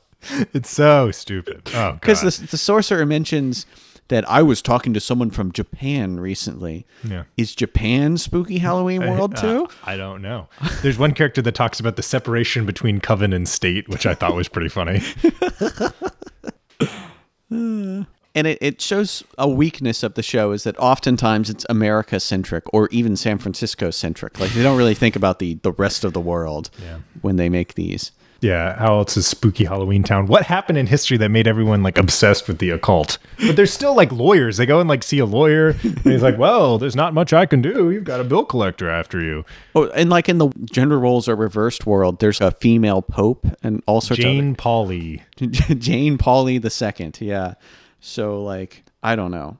Once again. Yeah, so spooky Halloween town, and they have to be on the run from these bill collectors, and the sorcerer turns out to be a double of Quinn. They talk about the sorcerer steak sauce at one point or something like that. He's just using this as like a business opportunity. Though I have to commend the episode for not having magic be real on this world. I agree with you. I commend them that they did not make magic real. Yeah. Although there's some things like the fortune teller seems to know a lot of stuff, so maybe magic is real. Who knows? But the fortune teller's fortune is so vague that Arturo even points out, I'm sure this would apply to most people in most scenarios, the stuff that they're saying. So yeah. Good job in that respect. Exactly. So, but at the end of it, the sorcerer who can control sliding, I guess, he resets their timer and is going to send them home to their coordinates. But they get to home and they have 17 seconds or something like that. Oh, that's right. Yeah. And Quinn, he's going to test to see if it's home. So he says, "Oh, the fence creaks the gate creaks every time I open it." And it doesn't creak, so they leave. Yeah. But then these people, his mom comes out and the gardener, and he's just oiled it, and it turns out that I guess it actually is their world. But here's the thing is this actually raises a tough point, which is how would they ever know that they're really back? Because they could land in a world, and we'll address this later on in the second season, you could land in a world that is so similar that you almost couldn't tell the difference. They should just have like a checklist of things to check. Ask someone, what year is it? Who's the president? What state is it? And then also like work out what's an acceptable world and what isn't an acceptable world if they get separated. Okay, we're not home, but would it be okay if we had to stay here? Yeah, yeah. Is this close enough? Yeah. What's your what's your threshold? Is Halloween Town enough or Halloween Town unacceptable? Yes, exactly. World made of fire? No. Oh yeah, we're gonna talk about that one. Oh my God. But that would be pretty funny.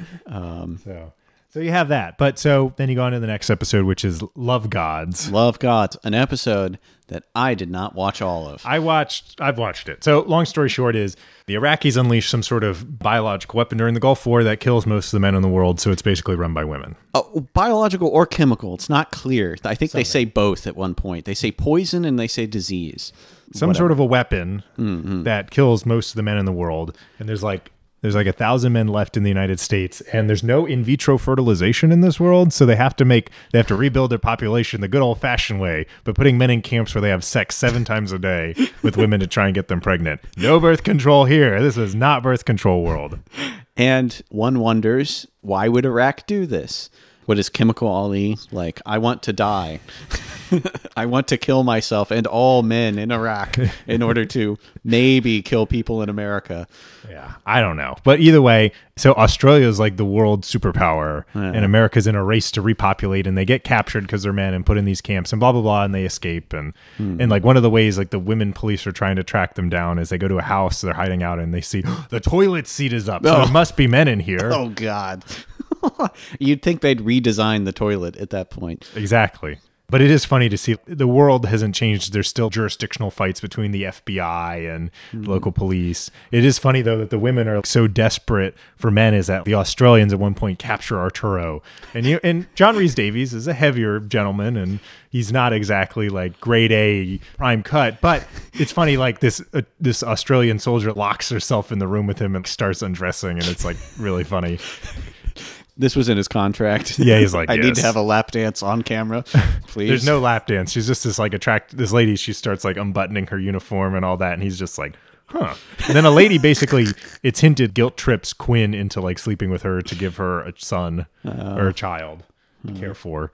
Whatever. And they also escape with some other people by driving a van straight into the wormhole, which makes no sense. Wait a second. They've already established that they don't bring lots of people through the wormhole because it could, for some reason, kill them all. Maybe. Yeah. Possibly. Well, they don't. Not in this episode, though. Not in this episode. Because that's a question is like, why don't they just bring more people through? Oh, this person's being hunted by the government. Well, just jump with us and maybe you'll be fine. They do that all the they do that. There's like a stretch here in the second season where that happens. Okay. But so the next one is Gillian of the Spirits. Yeah, I actually ended up I skipped it temporarily and I came back and I watched the rest of it, and this one's okay. This one's fine. An interesting divergence in this world. One that doesn't make a whole lot of sense though. So in this world, they said they carefully studied the effects of Hiroshima and decided technology was the devil's work. Technology is banned because of Hiroshima. Like, what? That really does not make a ton of sense. So there's horses everywhere. There's like 1950s cars. Technology is frozen. So further development of technology. But they already let the nuclear genie out of the bottle. So 1940s technology was good enough to make the nuclear bomb. So like the fact that it's frozen there doesn't make a lot of sense. So yes. So technology being frozen at 1940s levels, just not. And there appears to be some sort of they talk about there have been some like incremental changes. So it's more like early to mid 50s technology when they're there in 1995 or 96 or whatever year it is. I mean, they have soldering irons, so there's some kind of technology advancement. There's no TV, but there are radios, and there's like a funny time where they're like in the lobby of the hotel, and the one that's run by Will Sasso. Yeah, he's back again. Yeah, and there's the Bureau of Anti-Technology. That's what you have to look out for. But there's a beauty pageant, and it's on the radio, which is funny. That's awesome. And part of the gimmick of this episode is that lightning struck the portal when Quinn went through it. So obviously, as you know, if lightning hits the portal, when you go through it, you become invisible and intangible. Obviously. Hard science, this is. Yeah. No one can see or hear him. Right. Well, except for Gillian of the Spirits. Who's this, local girl who they run into who can hear and see him. Why? Don't know. Hand wave. Don't care. Doesn't matter. Horses can see him also. Yes, for some reason. Why? Don't know. But either way, and they need to fix of course, the timer's also been damaged by this lightning strike, but there's no Quinn to fix it, and it's a technologically backwards world. And the supporting characters have to figure it out, and Gillian of the Spirits is helping them. Mm-hmm. Quinn can like spy on people and stuff because he's invisible. Yeah. There's a Star Trek The Next Generation episode that's kind of like this, where they're like running through walls and stuff. It's actually a pretty good one. This one's not bad, but it's kind of a strange it's just not very realistic, if you could call anything on this show realistic. But long story short is they eventually figure it out, and he can slide through. The portal goes through the astral plane he struck on, so he can slide out and he rejoins them. Okay. All right. But the Bureau of Anti-Technology, it's goofy. And why would you do that? And also the biggest quote, well, there's a couple things. One is they're walking by and it said, Spartacus, #1 movie in the country for the 1,872nd week in a row. And it's like, why? Because technology is behind. You know, they had movies before Hiroshima, right? Yeah. Like, why would this one movie be the most popular movie for 36 years? I looked it up. Spartacus came out in 1960, and this came out, I guess this is 95, or maybe is this 96? Yeah, 36 years. Why the hell would it be that popular for 36 years? Also, just spitballing here, movies are popular. You know, it'd be great if you could watch movies in your home with some sort of piece of technology or something. Why is that wrong? No, we'll just keep on going to them. Just keep on going to the movie theater. Okay. All right. Even home projectors. I mean, come on, something. Yeah. Either way, there we go. Good old Gillian of the Spirits. Gillian of the Spirits. Next episode. El Cid. El Cid with an S, not a C. Yes. Yeah, there's a El Cid in real life with a C. Yes, not that. Not that guy. This one's fun. It starts off with an apocalyptic wasteland. People are shooting at automatic guns and dune buggies are driving around. It's like Mad Max. Not clear what the divergence is in this world. Some sort of general collapse of the American society, some sort of civil war. Mm-hmm. But there's like this jerk guy who's named Sid. Mm-hmm. He seems to be some sort of criminal, and he's abusive to this woman. He's like hitting her and yelling at her and stuff. And Quinn... Michelle. And Quinn just has to step in because he's a good guy. He's a hero. He has to step in to help people. Mm-hmm. He like punches out Sid. He's like, follow me, Michelle. We'll go through this portal and we'll drop you off in the next world that we go to. Oh, how nice of them. We'll just drop you off wherever we land.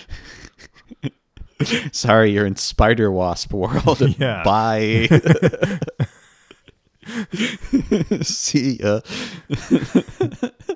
But Sid, who's played by Jeffrey Dean Morgan, who's later in Supernatural and The Walking Dead, and he's been in Watchmen and a whole bunch of things. Yeah, he's Negan from The Walking Dead. And when I saw him, I thought, man, this guy really reminds me of Negan. No idea that he was actually that guy. Yeah. And he's like the same character. He's got a leather jacket. He's got a bad attitude. He's like just a jerk. Yeah. But guess what? He follows them through the portal. Which no one else has ever thought of doing until now. Yeah. You'd think that you'd have one guy wait till the last second to like push people back from trying to follow them. Yeah. Every time, but no. But he follows them. So the timer takes 6 people, and they land in. Well, how would you describe the world they land in, Max? It's a little unclear what's going on. At first, it kind of seems like the Demolition Man world because it's strictly regimented, and they talk about needing to go to group therapy. There's government housing everywhere. There's earthquakes that are happening pretty regularly, and some bad CGI attacks the city. Oh no! Everything's very blurry. Animated GIFs are exploding across the screen. But it just seems like kind of your run-of-the-mill sort of dystopia, mild dystopia. Yeah. But then the reveal happens. This is prison, San Francisco National Penitentiary. And it turns out that they think there's a giant earthquake that's going to come and drop San Francisco into the ocean. So they're like, well, why don't we just make it a prison and put all our undesirables there so they die when. But it makes you wonder, who would be a prison guard in this world? Yeah. Well, how do they enforce that? Yeah. Maybe the prison guards are also prisoners. Who knows? Yeah. Yeah. But, and you have a buddy at the prison that you wear these weird advanced electronic bracelets. And if your buddy violates the law, they kill you too. They kill both of you. The buddy system. Yeah. So Quinn's buddy is Sid. They meet up with him. And it's kind of interesting. They kind of sort of accept, oh, well, Sid's going to be one of the boys now. Well, not really. I think that they're intending to get rid of him. That'd be funny just to leave him on Fire World or something. Spider Wasp World. Bye. And Sid, Sid's a jerk, so he's breaking the rules and stuff. And if you break the rules, you die and your buddy dies. So Quinn's trying to keep Sid from getting in trouble. And there's this guy who actually saw them slide in. It's one of the few times they have people who see them slide in. He also had a double who was on Sid's world. And LJ? Yeah. And eventually he betrays them, and they're trying to get the timer. And these people, it's funny, they're in their storehouse full of all their valuable things, which include VHS players. Stacks and stacks of VHS players. Why you would need a VHS player in prison? What VHSs are you watching here? Either way, is that this world has electric cars. They even say that. So why they need VHS players is The first of many times we'll see electric cars in this show. Yeah. which are also known as golf carts. Golf carts, yes. Very, very similar to that. But long story short is that then this LJ gets killed by this Michelle, and then Sid betrays him to some guard, and then she kills Sid, and they slide out. But as the giant earthquake hits and everything starts shaking. Ooh. Wait, does she die? Does she? No, she slides out with him, but she obviously they drop her off somewhere or whatever. But there's a couple things about this episode. One thing I like and one thing that you noted. First of all, we should go with what you noted about it showing prison cities and movie tropes and all that. Oh, yeah. Usually when you do a prison city in fiction, it's like this dystopian hellscape. There's no law, survival of the fittest. Escape from New York. Escape from New York, yeah. There's like no Escape guards. from L.A. Oh, God. What a disaster that is. Oh, dear. But like... yeah, that's not what prison is like. At least that's not what prison is like in America. Well, maybe in like South America. Yeah, there's like South American prisons, which are like crazy. They have a riot and like 300 people die. It's horrifying. Insane. But in America, prison is very regimented. You go to one place, you go to another place. There's a schedule every day. You don't exactly have freedom to do whatever you feel like. It's very orderly. So... it's kind of interesting that a prison could seem like a society at first glance, like a place people live. But there's a hierarchy, there's a function to it. So it actually is a better imagining than most of what a prison city would look like. And they have interesting uniforms. They have like a tree logo and all this other stuff. It's hinting at things about this world that is never fleshed out later, but kind of fun. But then I like is that it shows that there's consequences to their actions, because often they seem to avoid the consequences or everything works out in the end from their involvement. And it's nice to see, and even like the professor at one point comments, we need to talk with him about Quinn's proclivities for like getting us into trouble. It's come to like bite us in the ass. He doesn't say it exactly like that, but it has, because someone has finally followed them instead of just leaving their messes behind them. Someone's like followed after them. As stupid as that guy is. Because so often sliding is just a joke. It's like, see you later. Haha. It's nice to have consequences. Yeah. I do like that. And also, Sid gets in trouble at one point during the episode because he knocks off an ATM and it has purple money. And he's like, the money's the wrong color. So that's funny, the money the wrong color. Also, who the hell puts an ATM in a prison? Why do you need an ATM in a prison? Shouldn't they just be getting all their stuff for free? Why do you need money? Excuse me, the commissary, your soups... your what's honey buns. Honey buns. What are the chips called? Oh, the whole shebang. Whole shebang. Yeah. The chips so good you're willing to go back to prison for them. Allegedly. But commissary. Come on. But they have like credits. Like you don't pay cash. Right. I mean, I know there's prisons have they use various things as cigarettes. Cigarettes as like currency. Contraband as currency. But why would you have a place where you could get money? Whatever. But your Scotty dollars, your camel cash. Yeah, but it is funny because the money is purple, and he even says that. Like he holds out a bunch of Monopoly looking money, and he's like, "This money's the wrong color." But a good one. I actually quite like this one. Next up, the good, the bad, and the wealthy. Texas World.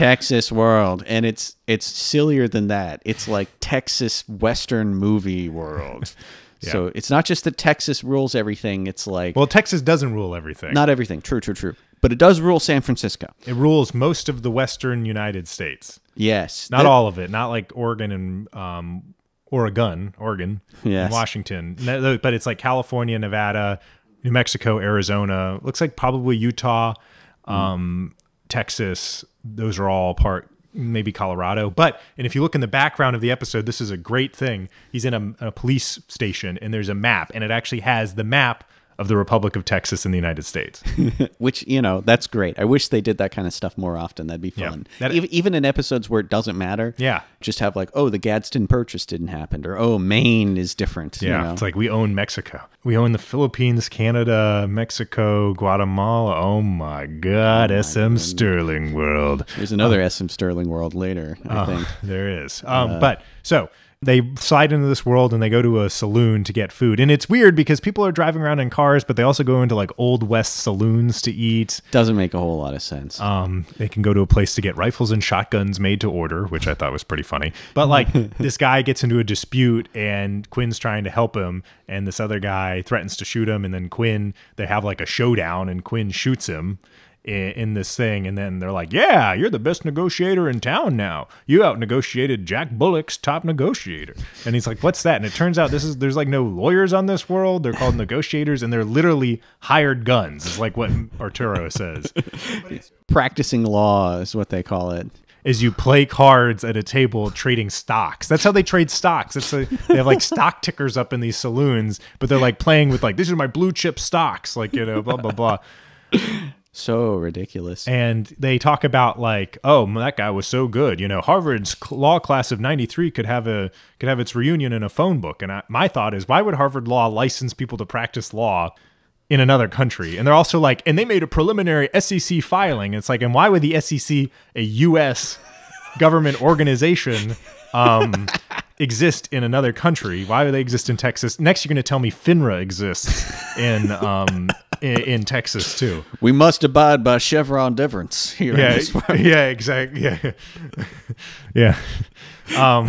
I can't reveal that. That's under HIPAA. Yeah, exactly. Yeah, it's like why? But they also show like they go in the saloon and they have a picture of George Bush, H.W. Bush up, and they're like, oh, he must have been president of the Republic of Texas. Well, guess what? George H.W. Bush was born in Connecticut or Massachusetts. He was born in Massachusetts. He only moved to Texas after World War II. Interesting. So Connecticut is where George W. Bush was born. Sorry. Got it. Okay.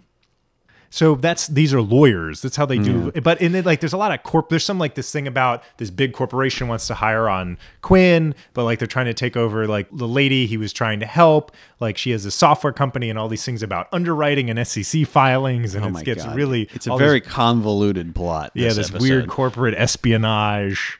And all while they take breaks from working in this like very modern skyscraper to go like out to this weird ranch to go like shoot bottles with Colt Peacemaker revolvers. And my question is, why the hell aren't there semi-automatics in this country? Great question. question. Where's someone's Colt 45? Why does everyone walk around with revolvers? Obviously, modern technology exists to a certain extent. They have computers. That's the main thing is a computer company computers. They're fighting over. It's a microchip company. Oh my God, you're right. I forgot about that. And it has a very annoying character, the child of this woman. The kid. And he's like, he's come here to save us. And they're like, he's a man of peace. And he's like, no, I know Quinn better than you. He's a man of violence, like the Mighty Morphin Texas Rangers. Does he really say that? Well, something like that. Something They talk like about like the Mighty Morphin Texas Rangers, which I thought was pretty funny. The end scenes, like they bring in Billy the Kid, who's I was hoping that would be Banesh, but no, it's not. It's not. But there's like a Shane-like thing at the end. The bad guy gets arrested, and they slide off in front of like hundreds of people. Yeah, as usual. Yeah. At one point, Quinn gets a hangover, and he's like, "Here, have this can of prairie oyster," which is that supposed to be bull semen? Prairie oysters are bull testicles. I don't know what I'm going to show in the episode to illustrate this, but just show like a can or something. Like something. But like, he likes drinking from it, and he's drinking from it, and Rembrandt kind of looks at him funny. So weird. Why would you sell that in cans? Is what I'm wondering. How would that last? Oh my God. I guess you'd have to refrigerate it, right? Because it is. It's like milk, you know. Yeah. Yeah, I like milk. Got milk posters. Here's Stephen King with some white on his upper lip. Oh my God. Oh dear. So, but this is actually I like, and at the end I want to talk about my favorite worlds or my most believable worlds, and this is actually one of the top, if not the top. Okay. Great. Actually, sorry, the Great Fellows one when we talk about that may be the top, but whatever. Next one I want to get to. Time Again in World. Yes, the most believable world of all. J. Edgar Hoover world. Oh my goodness. Yeah. Where to even start with this one? Yeah, so there's actually two worlds we see. The first one is one where women have beards. For some reason. isn't really explained, but and before they slide out, there's some crime that's being committed. There's like a car accident, and then this guy shoots one of the people. Yeah, pulls out a gun and shoots him, and then they slide, and the same thing is about to happen again, except... So there's some sort of weird time delay on this next universe. Yeah, so time moves ever so slightly different, and women don't have beards. That's the difference between these two worlds. Yes. But yeah, they see this crime about to be committed, and one of them stops it. Is it Wade? I don't know. Wade does. Okay. All right. And the guy whose car got hit, instead of getting shot, he shoots the person. And then the guy falls to the ground, and he's wearing a skirt. Oh, yes. Because... This is a world where John F. Kennedy was assassinated by Julius and Ethel Rosenberg, who are circus clowns in this world. Oh, no. And then for some reason, J. Edgar Hoover, the head of the FBI, becomes president, and he turns the United States into a totalitarian society. And they have Arturo reads a portion of the second Gettysburg Address that he gives. That's right. And he's like unveiling against democracy, the breakdown of the family unit, godless amorality. Hoover. And it's funny because they don't find out, like they're talking to a barfly at some point. The guy's like, so how long we been under martial law? Like to like the bartender. And he's like, I don't know, like 35 years or something like that. And he's like, ever since Hoover got elected. And Arturo's like, Herbert Hoover? And he's like, no, J. Edgar, the stepfather of our country. I'm like, oh my God, this is great.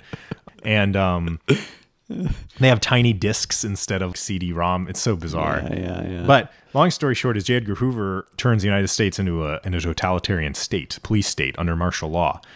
But he also institutes a requirement that all police officers wear skirts. And there's a pretty funny scene where Arturo explains about the cross-dressing thing with J. Edgar Hoover and Clyde Tolson.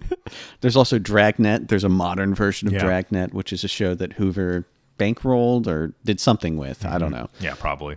Yeah, and he's because they think it's like Scottish World at first, but it turns out, and they get involved in this thing about like there's the fundamental constitutionalist, Judge Nassau, the guy in the car that got hit. He has the last unredacted copy of the Constitution. What? And he wants to play it on pirate radio. Oh, but my God. Also, the internet exists in this world, and that's how it ultimately gets distributed at the end because they do this whole thing and blah, blah, blah, and I don't have to describe the plot. And the internet, which is a new thing in 95, 96. But like... Why would a police state like this allow the internet to exist? Great question. Why wouldn't another country be like, oh yeah, we have a copy of your Constitution. Here you go. Here's a good thing to destabilize the Hoover administration.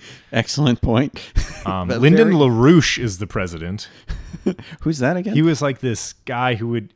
It's hard to describe. He has these very bizarre political beliefs. Very fringe. Oh, wait. Yeah, that's a guy who was like a communist and then he stopped being a communist or something. I don't know. It's something like, something I don't know. Weird. Yeah. But it's even funnier is that they talk about, they're trying to figure out where they go to a nightclub, the drinking age is 27. They go to a store and they're like, we have all the state-approved sounds here. It's Kurt Cobain's A Christmas Album. Jim Morrison sings Irving Berlin. Donny Osmond is like Michael Jackson. He's like, that guy is really out there. Awesome. And then they go to a computer store and it's like there's also, if you look in the background, there's J. Edgar Hoover pictures in every business, like in their hotel. It's always in the background. Props to the prop department. Excellent work, guys. Yeah, they go to look at a J. Edgar Hoover model. It's the Tolson model. The Tolson model. But it's got it looks like the IBM logo, the old IBM logo, but it's got like J. Edgar Hoover's face and that like weird metal thing. It's like they kill it, the prop people. The money is actually different colored if you look at it very carefully. But talk about, they're like, oh, they asked someone about Alcatraz and like, can you go to it? And they're like, yeah, it's the second most popular tourist attraction after Hoover's tomb. If only we could go, Max. Now that would be a sight to see. You know who's buried in Hoover's tomb? Tolson. Hoover. Well, yeah, that too. They're buried together. And then he's like, so they shut down the prison. He's like, what do you mean? It's an active prison. That's where Bobby Kennedy and Martin Luther King Jr. are. And my thought is, why would a police state allow people to visit a maximum security prison that has famous political prisoners in it? People who could speak to the people or make hand signals or whatever. Stupid. Interesting. So this episode isn't actually that the story is whatever, but like it's the little stuff that makes it really funny. And the J. Edgar Hoover, everyone wearing skirts is pretty funny too. A great example of like the central plot being whatever, who cares, but the peripheral stuff being great. Yeah. Lots of fun. Nice. Next episode is in Dino Veritas. Dino Veritas. This was inevitable. It was inevitable. Dinosaurs. Like Thanos, it was inevitable. It must happen. Jurassic Park comes out. Jurassic Park. We must make a dinosaur episode. Yes. Oh, and they did. And they go to a world where dinosaurs never died out. But human beings evolved. And not only did they evolve, the United States exists as a country. China exists as a country. And it's like for want of a nail, maybe. Maybe. When you have your point of divergence, tens of millions of years in the past, at least. I mean, come on. They talk about like a Fredericks of Hollywood catalog or San Jose. It's called San Francisco where they're at. But it's a dinosaur preserve, and there's a hungry Allosaurus chasing them around. And oh yes, I've seen it in the intro over and over again. Rembrandt in the dinosaur. The dinosaur, and they all come from a world where they had to wear truth collars, so they can't lie to each other, and blah blah blah, and they have to escape the dinosaur in the end. But there's a park ranger who's like following them, but the park ranger is a hologram. It's stupid. Oh no! And it talks about like the Chinese, like they ground up dinosaur sex organs for like traditional medicine. Well, they do that in real life with dinosaur bones. Chinese traditional medicine does that. So, okay. Yeah. This was actually one of their highest rated episodes ever, apparently. Really? Yeah, because it was dinosaurs. People like dinosaurs. Dinosaurs. People like dinosaurs. It's true. People love dinosaurs. They like dinosaurs. They'll love dragons. Can't wait to put dragons in the show. dragons one. Holy shit. Can't wait to talk about that one. Let's do dinosaurs again. It worked so well the first time. They do dinosaurs twice, actually, and then they do the dragons. So, oh my God. So the next one is post-traumatic slide syndrome, which I know is one of your favorites. So I want you to take the lead on this one. I really quite enjoyed this episode. So it has an interesting premise. They show up, seems to be the world that they're trying to get to. Everything seems right. I think even the gate is squeaky. No, it's not squeaky. It is not squeaky. I'm pretty sure. I can't recall. But anyway, there's a lot of things that are the same, and they're like, Quinn, we're home. We're home. Time to stop sliding, but Quinn is not convinced. He feels like something's not quite right. He looks in like a sports almanac, and he knows that some game went one way and it didn't go that way. And he's like, see, this is proof. But they're like, are you sure about it? You're probably just misremembering things. And it's all Quinn just kind of doubting himself and trying to find proof that they're not in the right world. And then it turns out it comes clear when they see that there's no Golden Gate Bridge. It's the Azure Gate Bridge. Why would no one have noticed that early on? It's like the Golden Gate Bridge is blue, and you didn't notice that, and they're there for like weeks. Yeah. Also, Arturo is evil, or at least he appears to be evil in this episode. He like turns on them. He claims he invented sliding, and he's like, appears on the news, and I'm a slider, and I've been sliding for years. And all the other guys, other than Quinn, they take advantage of their status as sliders and become celebrities. But Quinn is like this weird loner who refuses to go public, and it's pretty cool. It's well done. And the divergence is not that Arturo turned evil, but his double never slid on this world. Only Quinn, Wade, and Rembrandt. And so because of that, he's still there, and he kidnaps their professor, and then they get into a fight. They go to free their professor. They get into a fight, and then one professor slides with them, and the one who's left goes, oh my God, as they leave. And they're not sure if they have the right professor. And it turns out that Tracy Torme will later reveal, years after the show ended, that they in fact did not bring the right professor with him. I love that. And I'm sure he did it even at the time intentionally, knowing that could be a good story in a later season. Yeah, it's kind of a neat idea. So yeah, I mean, they have an out there. And it is funny, though, because it seems like they never really bring that up again. The fact that they're not quite sure if this guy's the real guy. Maybe I'm wrong. I don't think they don't really talk about it much. They try and bury the lead on it a little bit. Yeah. But a good episode, and I love there's a couple different twists, and the way it's written is really good. Even though it's like not an interesting episode from a historical perspective, because it's almost exactly like our world, it's still pretty fun. And it brings up that point of, how can you honestly tell, especially if you've been going for years, you've been sliding, how could you honestly tell the world different? If you landed in a world where the only difference is, you were going to go get something from your bathroom and you forgot it, and you turned, instead of turning right to go fully around, you turned left. How could you tell the difference? Right. I mean, yeah. there would literally be nothing different, probably. How would you be able to tell? Or how would you be if it was like some, Andrew Uffendel's, Monty Bounces the Rhine world? Like, if you're not that far into military history, how are you going to tell? Wait, tell me, did Constant Rebecca obey the order on... And then people are like, who's Constant Rebecca? And they're like, oh my God. Dun, dun, dun, dun. Dramatic music plays. But a highly recommended episode. This is definitely in like my top 5 favorite episodes of of the show. Next one is Obsession, a one I've seen. You haven't. I didn't. It's stupid. Yeah, I watched about the first 5 minutes and I said, no, thank you. They land on a world where 10% of the population is psychic, and then there's this guy who's in love with Wade, and whatever. Do they explain why they're psychic? Are like their brains different? No. Isaac Hayes is the chief oracle, though, which is pretty funny at one point. That is very funny. I do like that. Yeah, this is one of my least favorite of the second. This is one of the weaker second season ones next to the Into the Mystic. So, but let's move on to one of my favorites. Yes. Great Fellas. Great Fellas. What a great episode. You want to describe it or you want me? You can do it. So Great Fellas is they land in a world where Prohibition never ended. And because Prohibition never ended, the mafia has built itself to unbelievable heights because they've never had to switch to other forms of income. So managed to turn San Francisco into like a gambling paradise, all the West Coast, or the skyline has neon lights all over the place. There's casinos everywhere. Yeah, like there's a turn, like one of those a slot machine. A slot machine like in the phone book.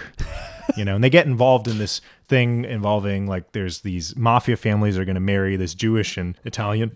Finally, the Jews and Italians, mortal enemies, are connected, they say in the episode. And they're going to unite to combine nuclear weapons codes so they can secede California and Nevada so they can get gambling paradises or something like that. Seems like it's already a gambling paradise. Yeah, it does. It does. And then Quinn, then they try and pay. It turns out Rembrandt's double is their version of like the Incorruptibles. It's the Incorrupt. What do they call them? But the movie.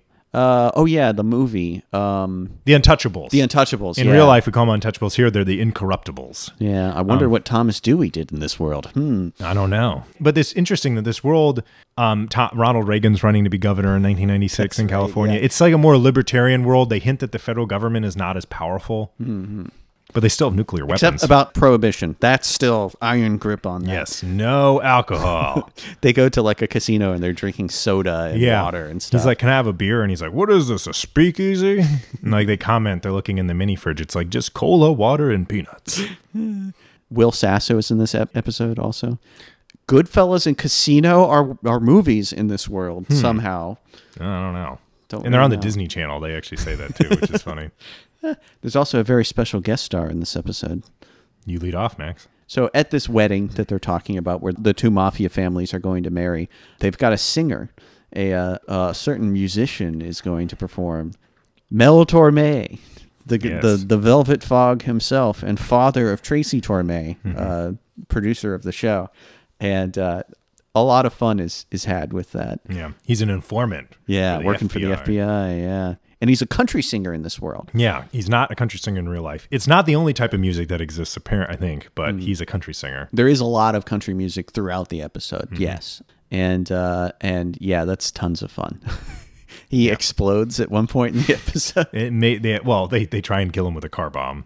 They fail. He survives, but... He also says to Quinn, you have a trustworthy face or something. Something like that. Something weird. So you have that.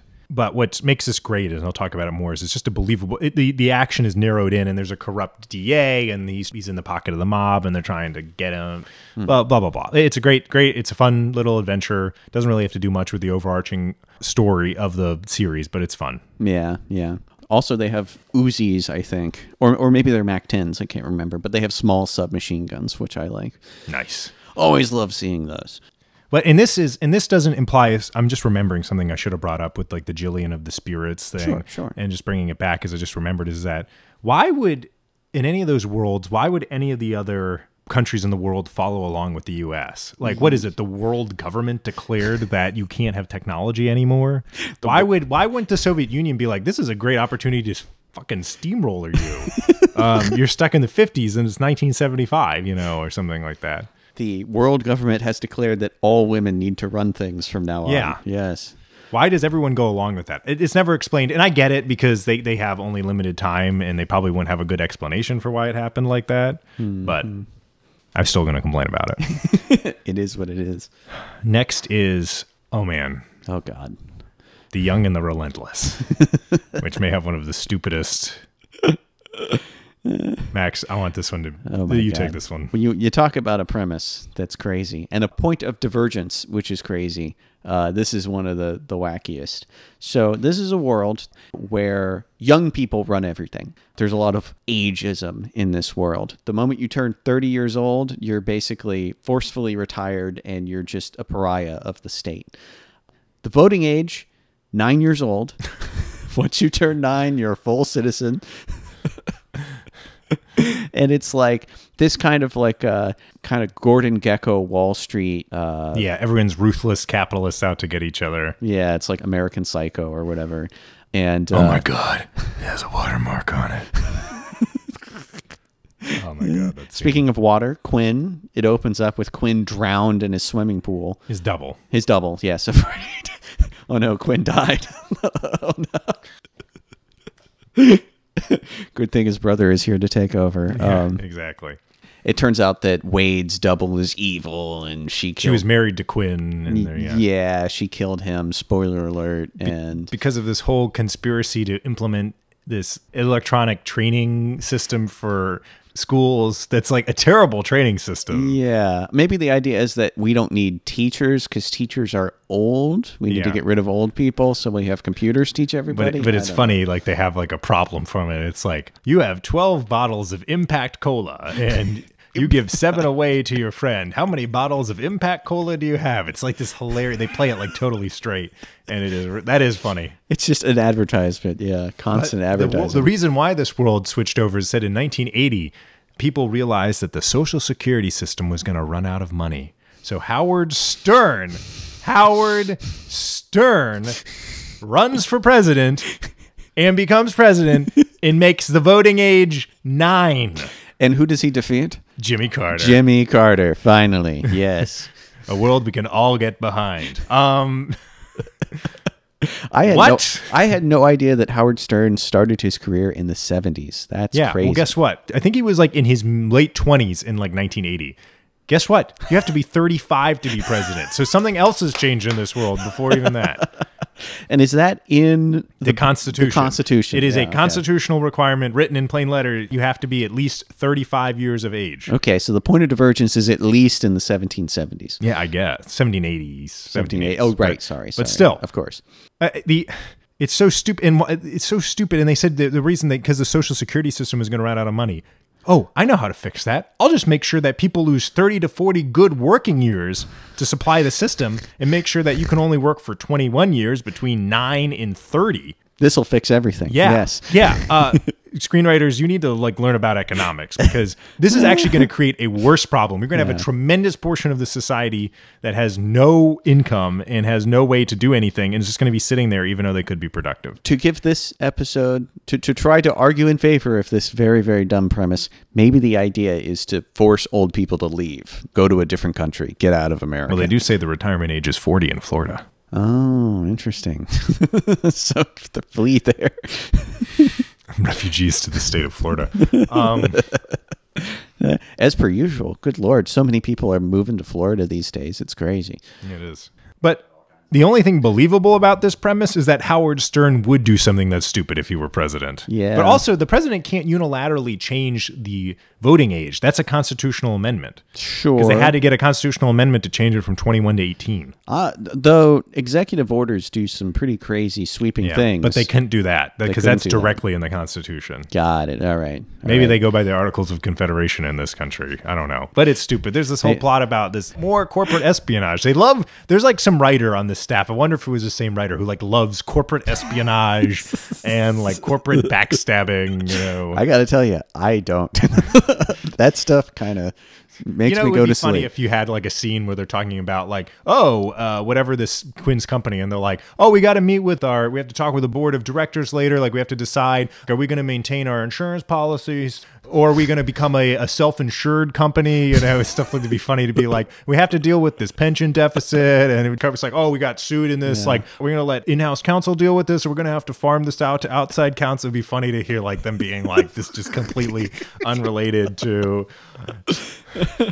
They're like, oh, we're privately held. Should we go corporate? Oh man, we got to get underwritten. And like, okay, we have to get evaluated. And like, what are we going to, it would be funny to see like all this just completely unrelated to this sci-fi. With the price of steel these days? Come on. Oh no. Yeah, that's right. Yeah. We're outsourcing to wherever. Why would any other country on this planet, this is the same thing with the Gillian of the spirits. Why would any other country be like, this country is ripe for the picking? How stupid are they? Yeah. There's some good court scenes in this too. Oh my God. This whole season is court scene after court scene after court scene. And it's all great. It's all lots of fun. Yeah. Which, a court of law is a great place to show wacky societies. Yeah, executing you for tagging an overpass. Or in this one, there's apparently no jury. You just plea and the judge does whatever. Yeah. And the judge is like 18 years old. Oh my God. Yeah, that's so And he has funny. like drumsticks up on the when he's up on the bench. And he calls him Babe. What's up, Babe? The Counsel? PD. Yeah, the assistant PD. You should plead not guilty by reason of senility. They said that. That was really funny. They're like in their 50s. Yeah. The good old Arturo. And he's like, a lawyer named Tracy? Tiffany, that's it. Yeah. And there's a funny scene to escape from the 15-year-old who's like the prison guard. He fakes having a heart attack and they like beat up this kid. Which, a society run by children basically is going to be disastrous. It's going to be dysfunctional. So, yeah. They have a curfew for people over the age of 30. I thought that was pretty funny. And they get off on a technicality because they didn't properly put their signage up. Haha, gotcha. Motion to dismiss. Just like I love it. A fun episode. Yeah, it's fun. I wish Mel Torme was in this one. That would be great. Yeah. He's like in a prison, like, let me out, please. Please. Good stuff. Next up. Invasion. Oh boy. Cro-Mags. Oh, your favorite part of the show is introduced here. Nice. I'm too angry to explain. You explain. This is the only Cro-Mag episode I've seen. But it's interesting. It starts off, they slide into a world. What's the divergence? It's not clear. They never find out. But it looks like our world, except that it's depopulated and there's graffiti all over the place. Judge Ito would be so mad if he saw this place. Right. Yeah, everyone's getting executed on this planet. He's like, I'm bringing my own lethal injection chemicals here. He's got an M60 and he's just shooting. It's like, Punisher, street sweeper. And people have written Cro-Mag all over the place. Oh, the Cro-Mags are here. The end is near. That kind of stuff. They encounter a bunch of mental patients who I guess have escaped. They're like one of the only people who are left alive out in the open. And they basically explain entirely what has happened. Invaders have come, not from outer space, but from a different dimension. A world where some kind of archaic hominid has evolved in a different direction, and Homo sapiens has gone extinct, and these are like evil ape men who have telepathy and eat eyes. They mention specifically they love to eat eyes. They're big fans of eyes. And they've got like basically spaceships that they fly around in, and they've got weird direct energy technology. They're sliders. And they're also sliders, but they use red portals instead of blue ones. Yeah. Oh, you also need to mention before I forget about Professor Arturo's proclivities for entering the wormhole. Oh, yes. Oh my God. Every time they enter the episode, he like falls on his ass and he's like, but when he leaves, it's so hysterical. He like does backflips and flying kicks and stuff.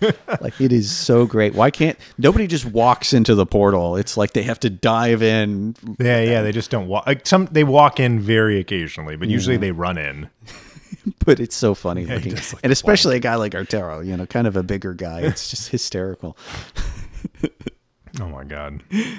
So you have that, and the Cro-Mags come and they shoot down a Cro-Mag ship. They like turn on the timer the timer, and it knocks down the ship and it kills a guy inside, and they're looking through and they grab his like some bracelet off of him. There's organic metal, whatever the hell that is.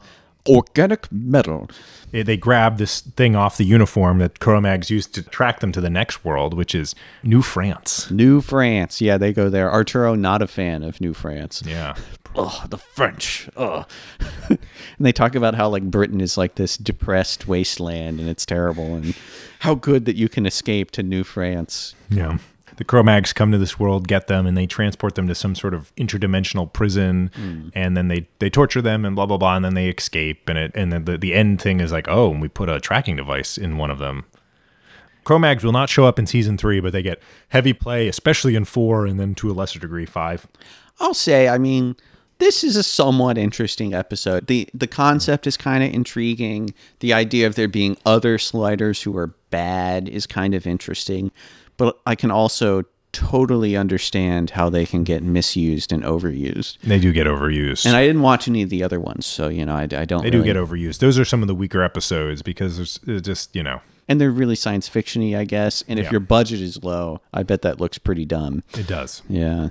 Okay. So this episode, not bad, interesting episode. But we get to the last episode that will really be we'll flesh out a few more, but the last of season 2, which is As Time Goes By. Okay. It's set in 3 different worlds. And in each world, Quinn encounters this woman who he had like a crush on in high school, and she was the one who got away. Yeah. Dalen. And it's an interesting dynamic in each world. She's in like a different relationship with him or whatever. Like it's kind of neat the way they all interplay off of each other. The first world is Nueva España, and they have to work like day laborer jobs as illegal immigrants from Canada. Which, you know, they're still in Vancouver, so that's kind of funny that I know, right? The Canada reference, yeah. But yeah, one of the fellow day laborers turns out to be the husband of the lady that Quinn likes. Yeah. He gets like killed or kidnapped or something. Yeah, he turns out. And they get captured by the authorities, but Quinn escapes and he's trying to free them. And then as Charlie O'Connell shows up as like a secondary character. Jerry O'Connell, please. Charlie. No, Charlie does. Charlie does? Yeah, he's the. Oh my God. He's the guy who gets shot. And then, you know, it's like, oh, it's my brother, blah, blah, blah. But there's a funny part. The judge that deports them back to Canada is Judge Ramon Estevez. Okay. Ramon Estevez. Oh, right. Does not look like Ramon Estevez, but it is pretty funny. Which Sheen is that? Martin? That's Martin. Martin Sheen. I love it. Also, oh God, that's fantastic. And then they go to a backwards world. Like they go to another world where it's like the San Francisco Lions world. That seems to be the main differences. Yeah, I guess there's the Detroit 49ers. Yeah. That's funny. God.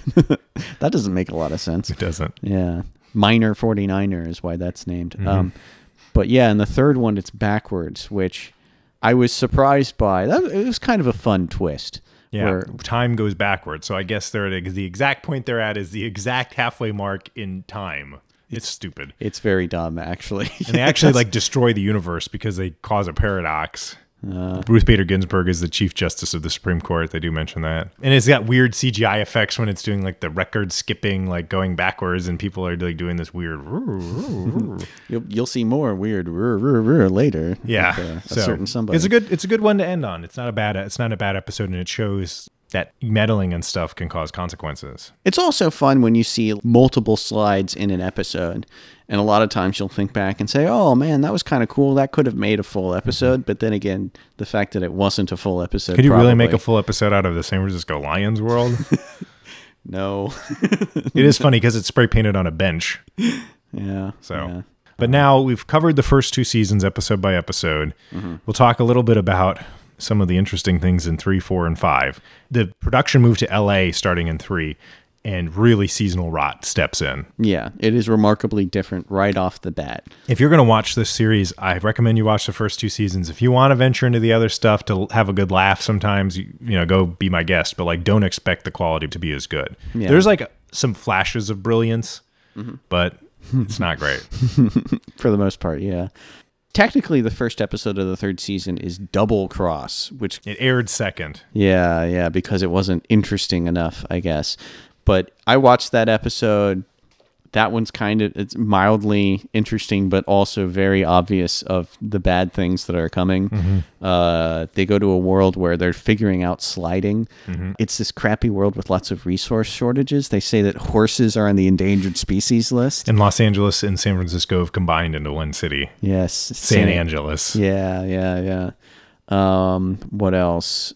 Oh, the Crying Man is popular in this world. He is. One of the worst worlds they've ever been to. Yeah. Yeah, and he like meets this like obsessed stalker fan who's like, I have all this money. My father invented the paperless toilet. The seashells, I guess. I suppose, yes. And you have to pay extra to use a toilet with water because water is so scarce, I guess. Gas is like $400 a gallon or something like that. Yeah, kind of wacky. But yeah, and then the scientist who's working on building a sliding machine is revealed through the course of the episode to be Quinn's double. Though this person is a woman. Yeah. So this is the first time we've had a double that is remarkably different from the main one. But they figure this out, at least the bad guys do, because their heat scans are the same. Oh, your heat signature is exactly the same as Quinn. It's like... What does that mean? What are you talking about? What are you talking about? You're physiologically completely different. So what is going on here? Your heat... So bad. Yep. Terrible. So bad. And like at the beginning, like there's an action scene for literally no reason. It's just, we need this episode to be interesting. So car chase. That's the big thing, is that the show turns much more into an action show in the last 3 seasons. Which is a bad idea because it doesn't have the budget to have good, impressive scenes. action. Yeah. Yeah, and long story short, they stopped and they set her up to be like a recurring villain, but she never was. Yeah. They like kick her through the portal or something like that. And she follows them to another world, but she changes something about their timer. So instead of landing in San Francisco, they can land anywhere in a 400-mile radius. So they start landing in LA conveniently because they start filming in LA. Also, that 400-mile radius turns into 500-mile radius out of nowhere for some reason. Because I watched a later episode and they say, I can land anywhere within 500 miles. Yeah. Huh? Continuity. Come on. Who cares? This is simple stuff, people. So then there's another episode, Rules of the Game, where it's basically like a free-for-all. Like you have to shoot out with these different teams and like win a money prize. It's like a battle royale or whatever.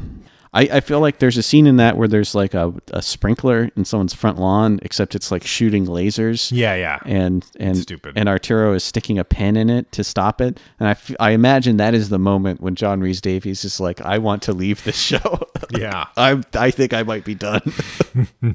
Yeah, it's stupid. And the bad guys they fight are like robot thing. I don't know, it's stupid. Okay. But they also land on it looks like they land on a plane. It actually turns out it's not a plane. It's like a simulation of a plane. Oh, interesting. Yeah, I was quite confused by that. It would be funny. How do they make sure that they don't land in like the middle of the ocean like this? Or how do they make sure that their vortex doesn't open at 30,000 feet? Oh my God. Could you imagine that in an episode? Like, oh! Well, something I constantly wonder about is sliding to a world where there's no atmosphere and there's no air. Yeah. And like, what do? You just die. There's no... At the end of the episode, they're just like floating in space, like frozen. That's the true end of Sliders, I guess. But yeah, what the hell? Some later season 3 episodes include the Dragon World, where a guy can turn into a dragon. Oh no! And I showed you right before we recorded the fight scene. It's pretty bad. I almost feel bad making fun of it. It's so bad. Oh man. Yeah, Dragon Slide. Then there's a world with sentient fire. I don't even want to start. Oh my God. And it's like the worst CGI ever. You showed me a little bit of that, and oh boy. Oh no.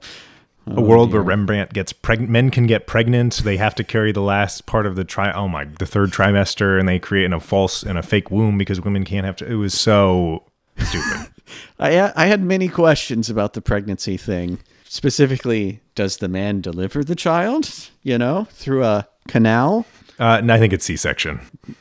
Thankfully. Also, it's a monarchy and everyone carries swords. You told me that too. Yeah. Thomas Jefferson became king or something. Or something. I don't know. I don't know.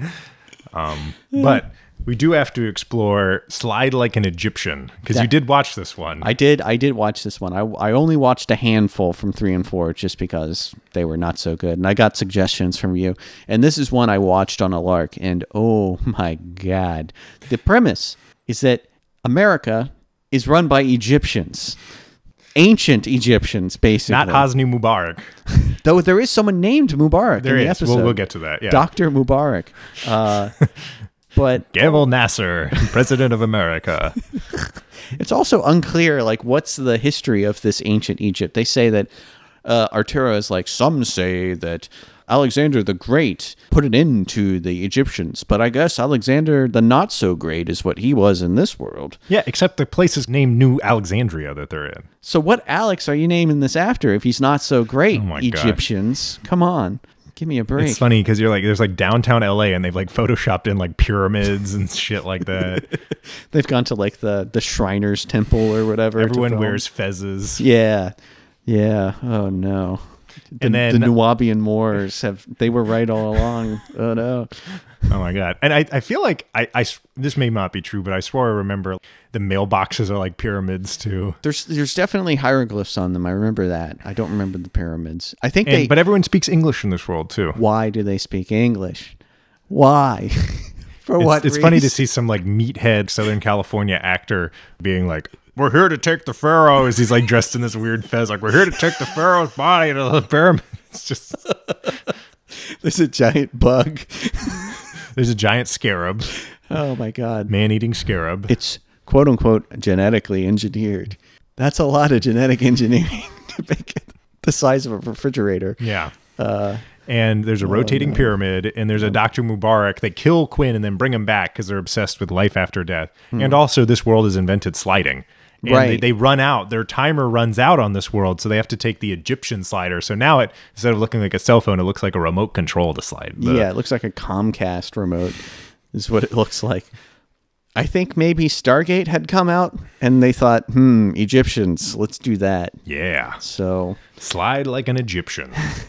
Some of the stock footage they use for like the cityscape or whatever, they show this black glass pyramid. I think that's in Memphis. They have a pyramid over there that they built because, Memphis, Egypt, a connection. So they did that. And now that pyramid is a Bass Pro Shops. So there's a big Bass Pro Shops logo on it. I got to show you a picture of it. It's hysterical. Oh my God. Oh my God. Oh my God. But this is one of the dumbest worlds that we've seen. Yeah. And the idea is kind of fun, but it doesn't make any sense. Well, and also, like, pyramids were of only a particular portion of Egyptian history. Like, that was the Old Kingdom. Like, the New Kingdom, the greatest era of Egypt, you could, like, Amenhotep III, Ramses II, they were not building pyramids. Like, Karnak is not a pyramid. There's a way you could make this work. Maybe, like, people are just aping the ancient Egyptians. Like, these are, I don't know. I'm struggling. Don't try to think of a reason. It's so stupid. And then we get to the world where the professor dies. Yeah. It's a world where the pulsar is about to hit the Earth, and they're on a military base, and they're trying to help these people slide out. And this is where Carrie Wer's character gets introduced. The great Carrie Wer, yeah. And then the bad guy is Colonel Angus Rickman. And Colonel Rickman is the highest-ranking Englishman in the American Army. For sure. He's played by Roger Daltrey of The Who, although it later switches to some other actor when he becomes a recurring villain for like the last part of this season. But he has a brain parasite that he got in the Gulf War. So he has to inject people's brain or spinal fluid into him so he doesn't die. So all these people are in a coma. Like, all these people are falling into comas on this military base, and no one seems the wiser. I think Arturo says, 40 people go into a coma in the course of just 3 months. That seems a little suspicious, don't you think? And not only when he steals this fluid, he then injects it to himself, but his face turns into the person's face that he took the fluid from. Fuck you, this story. How long does that take effect? Did they explain? Like for 10 seconds. Oh my God. There's a lot of things about that don't make sense. When we first see it happen, he's doing it to a black lady, and then his face becomes a black woman's face, which begs a lot of questions. Is it just the face that changes, or is the whole body changing?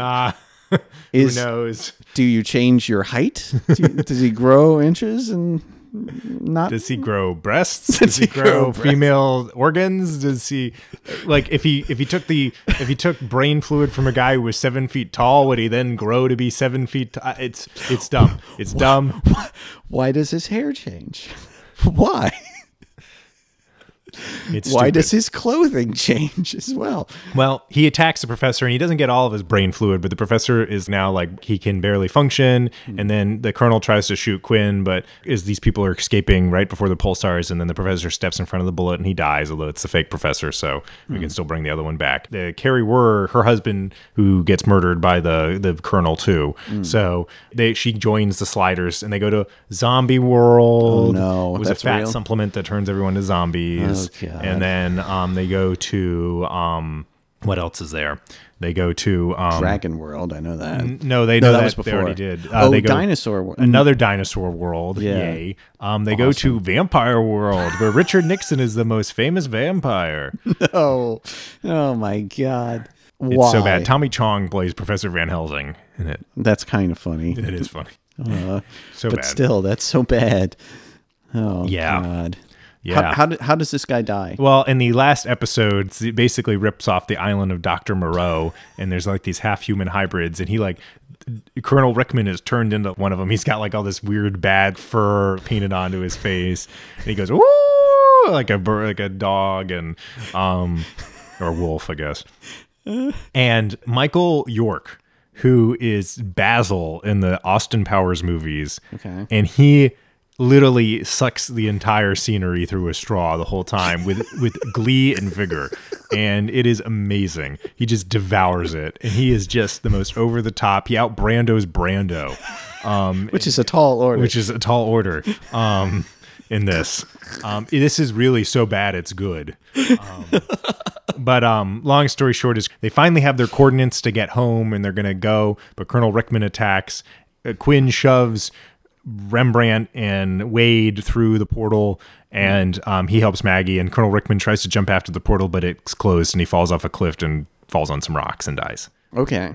All right. But then Quinn and Maggie slide on to like a futuristic world, and then in the next season they find Remy, and they've already fired Sabrina Lloyd by this point, so there's or she left, whatever. So Cro-Mags took over Earth Prime, but it turns out that Quinn's really from another planet, and he has a brother, and blah, blah, blah, blah, blah, blah. I knew about the brother. And they go find Charlie O'Connell, his brother, and you want to see some real acting. Which brings up, we totally forgot from the second season, that great opening to Greatfellas where they go to the lawyer world. Oh yeah, that was great. More trial and law stuff. I love it. Well, it's not trial, but they like try and go. It's a world where 84% of the population goes to law school, which is funny. They try and order food at a restaurant, and then he's like, "I want a burger with fries and a drink." He's like, "Well, I need your carbonated beverage release forms, your salmonella insurance, and proof of this amount of insurance." And they're like, "Oh no." Never mind. And then Remy tries to order it, and he's like, "Well, how about just the fries?" And he's like, "Well, I just need some picture ID and a doctor's note certifying that your cholesterol's under 200. And he's like, "Well, how am I? Who carries that?" He's like it's just fun. It's just ridiculous. Yeah. The logic of this world doesn't make any sense. And then there's Quinn's reading the review of a Pauly Shore movie, and like even the critic is like, "Some people say Pauly Shore is the world's worst actor. Some say he's the greatest. I take no position on this. This paper has no position." And it's like, this in no way represents the views of the parent company of this. It's just there's personal injury liability stuff, like somebody bumps into someone else, and it's like, you're going to court. Yeah, this Rembrandt bumps into this lady. It's like a little bump, like any of us have ever done, and she starts like, it's like, "Oh no, I'm sore." And then they like go in the back, and this guy runs behind him. He's like, "You're gonna need a lawyer," and he hands him, and it's like a law firm with like a zillion names. It's like 20 names, and he's like, "That lady's filing a collision suit against you." And he's like, "And you did the wrong thing by admitting guilt, by saying you were sorry. You're lucky she hasn't sued you for sexual harassment." And this is like 30 seconds after it's happened. I know that's a thing with medical stuff, that doctors don't apologize for things because you can argue that you're liable if you admit guilt. I don't know. I don't want to. That was an NPR thing I heard at some point. But But that was great. Either way, yeah. So, but go back to they find Charlie O'Connell and he's not, and they go to like, and one of them's a world where drug use is mandatory. Oh no, you must do drugs. Yeah, pretty much. And then they go. There's the California Reich is probably the only good episode of that season. I've seen it. Yeah, I did watch that one at your recommendation, and Rembrandt doing some acting. Mm-hmm. It's a weighty subject. The subject is everyone's racist. It's a racist world. It is. So it's called California Reich, the episode, but Hitler didn't exist. There is no Nazi Germany, which makes you wonder, why do they have SS runes tattooed on their arms? What's going on here? Who knows? Who knows? But yeah, Weimar Republic world. The Weimar Republic still going strong. Is that real? I don't know. Okay, all right, yeah. That sounds like a real thing. They're rounding up all of the minorities and they're turning them into weird automatons to do work for people. Like robot slave things. And the governor's name is Schick. Governor Schick. Governor Gillette is running against him. One wonders, all right. So like at the end of the episode, they expose what's going on. It's like, look at this. This lady's half robot. This is what's happening to the migrants. Then they slide out. And I think most people are like, yeah, we knew that. It was obvious. We started deporting people, and then all these robot slave things started mopping the floor everywhere. Yay. Schick. I like at one scene, they're like, are you from the ACLU? Oh, no. Yeah. Woof. Stupid. But, there is one world in the 4th season, a different episode, where it talks about like the UN in Mexico have invaded California or something like that. Not the UN invading. Oh God. Oh no. But their army, their very strong and powerful army. Their army, and they're gonna make me drink corn syrup. No. Nah, not like a good American. It's a good thing that the UCC code protects me. The Universal Commercial Code is gonna Uniform Commercial Code. Sorry. Now it's the Universal Code. That's right. That's right. I'm so glad I know how to deliver items, like how to properly formulate a base contract to deliver items for sale or do secured transactions. I am a corporation with the sovereign citizen people that they don't acknowledge the government, but for some reason acknowledge the UCC, which is the basis of almost all mainstream contractual law in the United States, except in Louisiana because they follow code law. Yeah, Napoleon. Yes. Yeah, that's why you have to have a picture of Napoleon III up everywhere you go in Louisiana. No, Napoleon the Sixth. Like in that story. Oh, yeah. That map, oh my God, that War of 95 map is amazing. So good. Yeah, oh my goodness. They've conquered Canada, thank God. Thank goodness. I was worried. Did they conquer Canada? I don't know. They did. Oh, thank goodness. Yes. I was actually kind of wondering about that because like the Commonwealth, what are you doing on the northern border there? Yeah. Mystery solved. All right.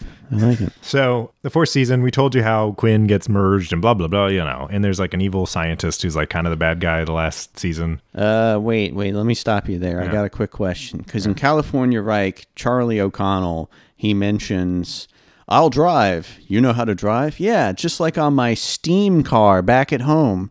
Where did he come? Did he come from S.M. Sterling's steampunk world? Nah, he came from like Amish world. Amish world. So steam power is okay to these Amish. I don't know. All right. Okay. All right. Sorry. Showing off those acting chops, Charlie. Has he done anything else? He was in Dude, Where's My Car? And he was on a season of The Bachelor. Was he The Bachelor? He was. Wow. I wondered. I consulted with an expert on this. Yes. I think I know who you're talking about. It's not me. It's not me either. And confirmed, indeed, he was on The Bachelor. Interesting. Okay. Huh. And Jerry's like, well, he could have been in Kangaroo Jack, I guess. But he could have been the kangaroo, You never know. So in the 5th season, they have all these new characters. There's a couple things worth mentioning in the final season. One is in the very last episode, they go to a world that like worships the sliders, and the head of it is supposed to be like kindly, but he's like, you need to stay here. You can't leave because you have to help me found my religion of slidology. What? Which is really stupid. Oh no. The fans of sliders, they've created a religion. And he's like, this isn't a big deal. Just help me found this religion. But there's one where they go to a world where red meat, tobacco, and caffeine have been banned by the Gephardt Act. Gephardt? Like Dick Gephardt, the congressman from Missouri. Who's that? Don't know him. He was a potential presidential candidate and vice presidential candidate in the 80s and 90s, but he just didn't like smoking or... No, I think that's not even connected to him at all. I think they just picked a random politician name. Okay. And then you have the only one worth watching, which is A Current Affair. I did watch this one, yes. What did you think, Max? The first thing I thought is, what's going on? Why does Quinn look like this? Who is this lady? What is happening? Oh, no. But once I got over that, the divergence here is that the president is here. He seems very similar to Bill Clinton. He's an ex-B. He's like Jefferson Williams is his name. Jefferson Williams. Like William Jefferson Clinton.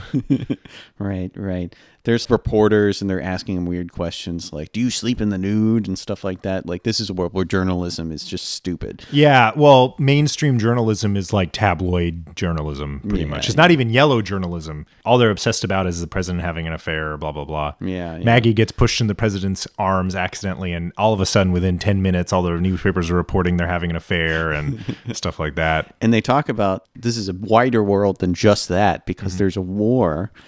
There's a war that the president uses. He uses the scandal to distract from the war in Switzerland, Max.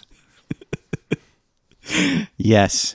Oh my God. You mentioned this in a previous episode that Marcel Vauche, the butcher of something, butcher of Bern. Yes. There's ethnic cleansing in the French parts of Switzerland, and he's nationalized the Swiss banks. Oh no. And now America's attacked. Although it's interesting, it's funny, like I think they unintentionally got this right when they were like, America's losing this war in Switzerland. And I think they did it in there to be like, oh, what a crazy world. Switzerland's beating the US. But Switzerland would actually be an incredibly difficult country to invade and attack because everyone there is armed, all the men. There's mandatory conscription, and it's got one of the best natural defenses in the world. It's like situated in the Alps. Other than the area around Geneva, it would be incredibly hard to capture it. Yeah. There's a bunch of Swiss army training films that are on YouTube, and they're excellent. They're so good.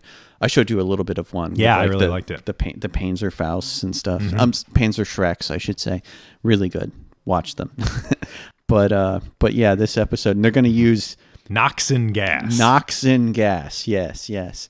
And they use this as a wag the dog kind of thing. But it's a reverse wag the dog. It's not that let's do a war to distract from my sex scandal. It's let's do a sex scandal to distract from this terrible war. Yeah.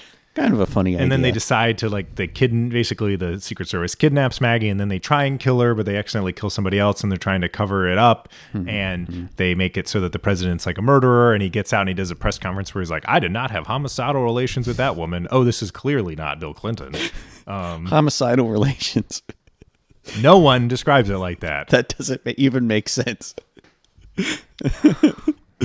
I really liked they do some photo manipulation in this episode, and I like messing around with pictures. Like that's kind of a hobby of mine, and it's just so funny the jargon they use. It's like that might be a .tiff or it could be a .png, and they also are like, if it's a JPEG, it's gonna look blurry when we blow it, and this might be rasterized, and like, what are you guys talking about? This is so goofy. But I guess Photoshop was really different in the year 2000, so yeah, oh my God, it's like this wild and crazy thing.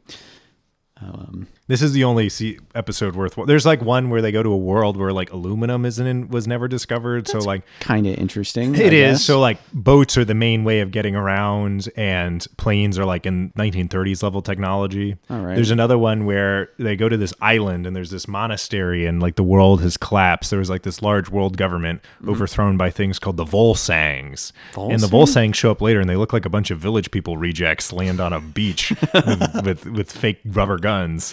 And are these guys sliders or what? No, they're supposed to be like Mongols or something like that. But like the monastery has to protect itself, and they have all these great works of literature or civilization they want to protect. And Diana, the new slider, the black lady, she's like, use this laser to encode it on this giant crystal, and they take the crystal with them.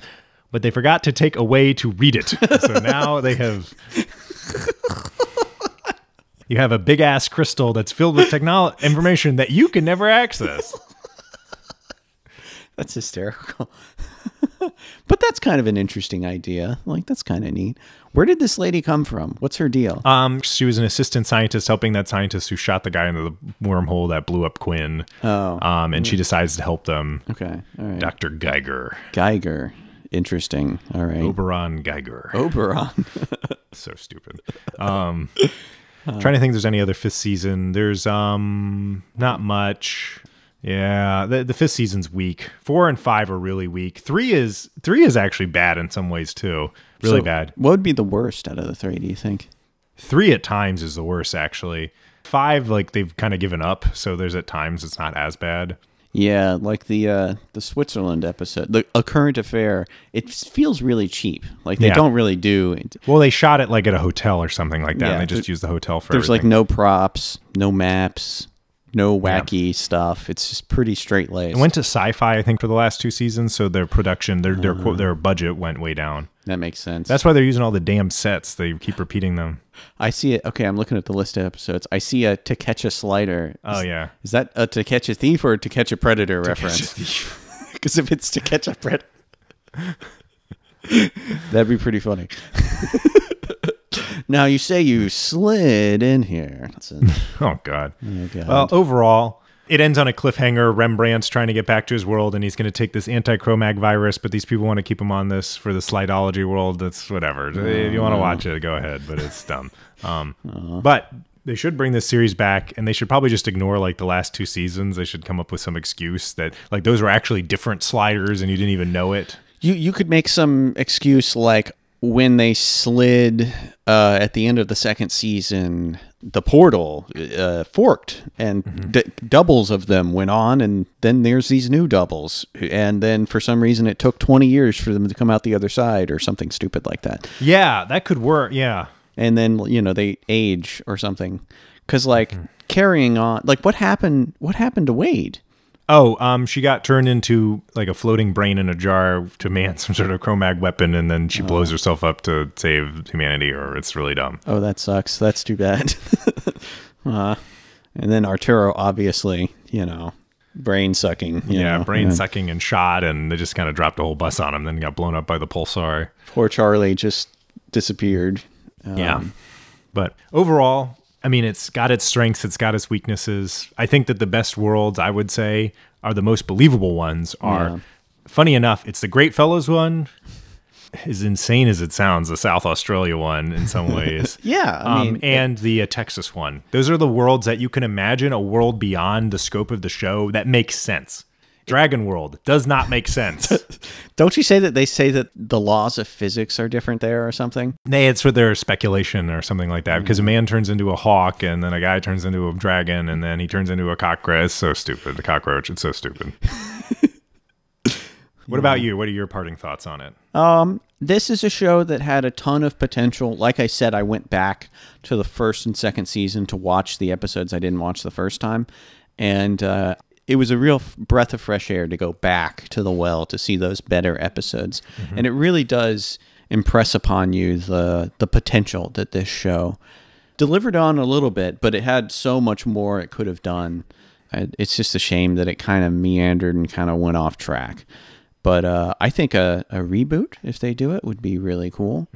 They could even do a soft reboot where it's completely different people, and the people from the original are just supporting characters who show up, make a cameo, or for some reason they're just out of the picture most of the time. I don't know. But I think it's really nice. And it was fun watching this show that I kind of remember as a kid. Yeah, no, it's hard to... I couldn't find it. It was on Netflix for years and years, and then it went off of Netflix like 7 or 8 years ago. And then it wasn't until I rediscovered a couple months ago that it was on Peacock that you could watch more of it. So yeah. But overall, we've explored its faults and its merits, I think, quite extensively. But it deserved it. Damn it! It deserved it. Yes. So, well, thank you for listening. If you're interested, go watch the show. This is Matt signing off, and this is Max signing off. Have a good day, guys.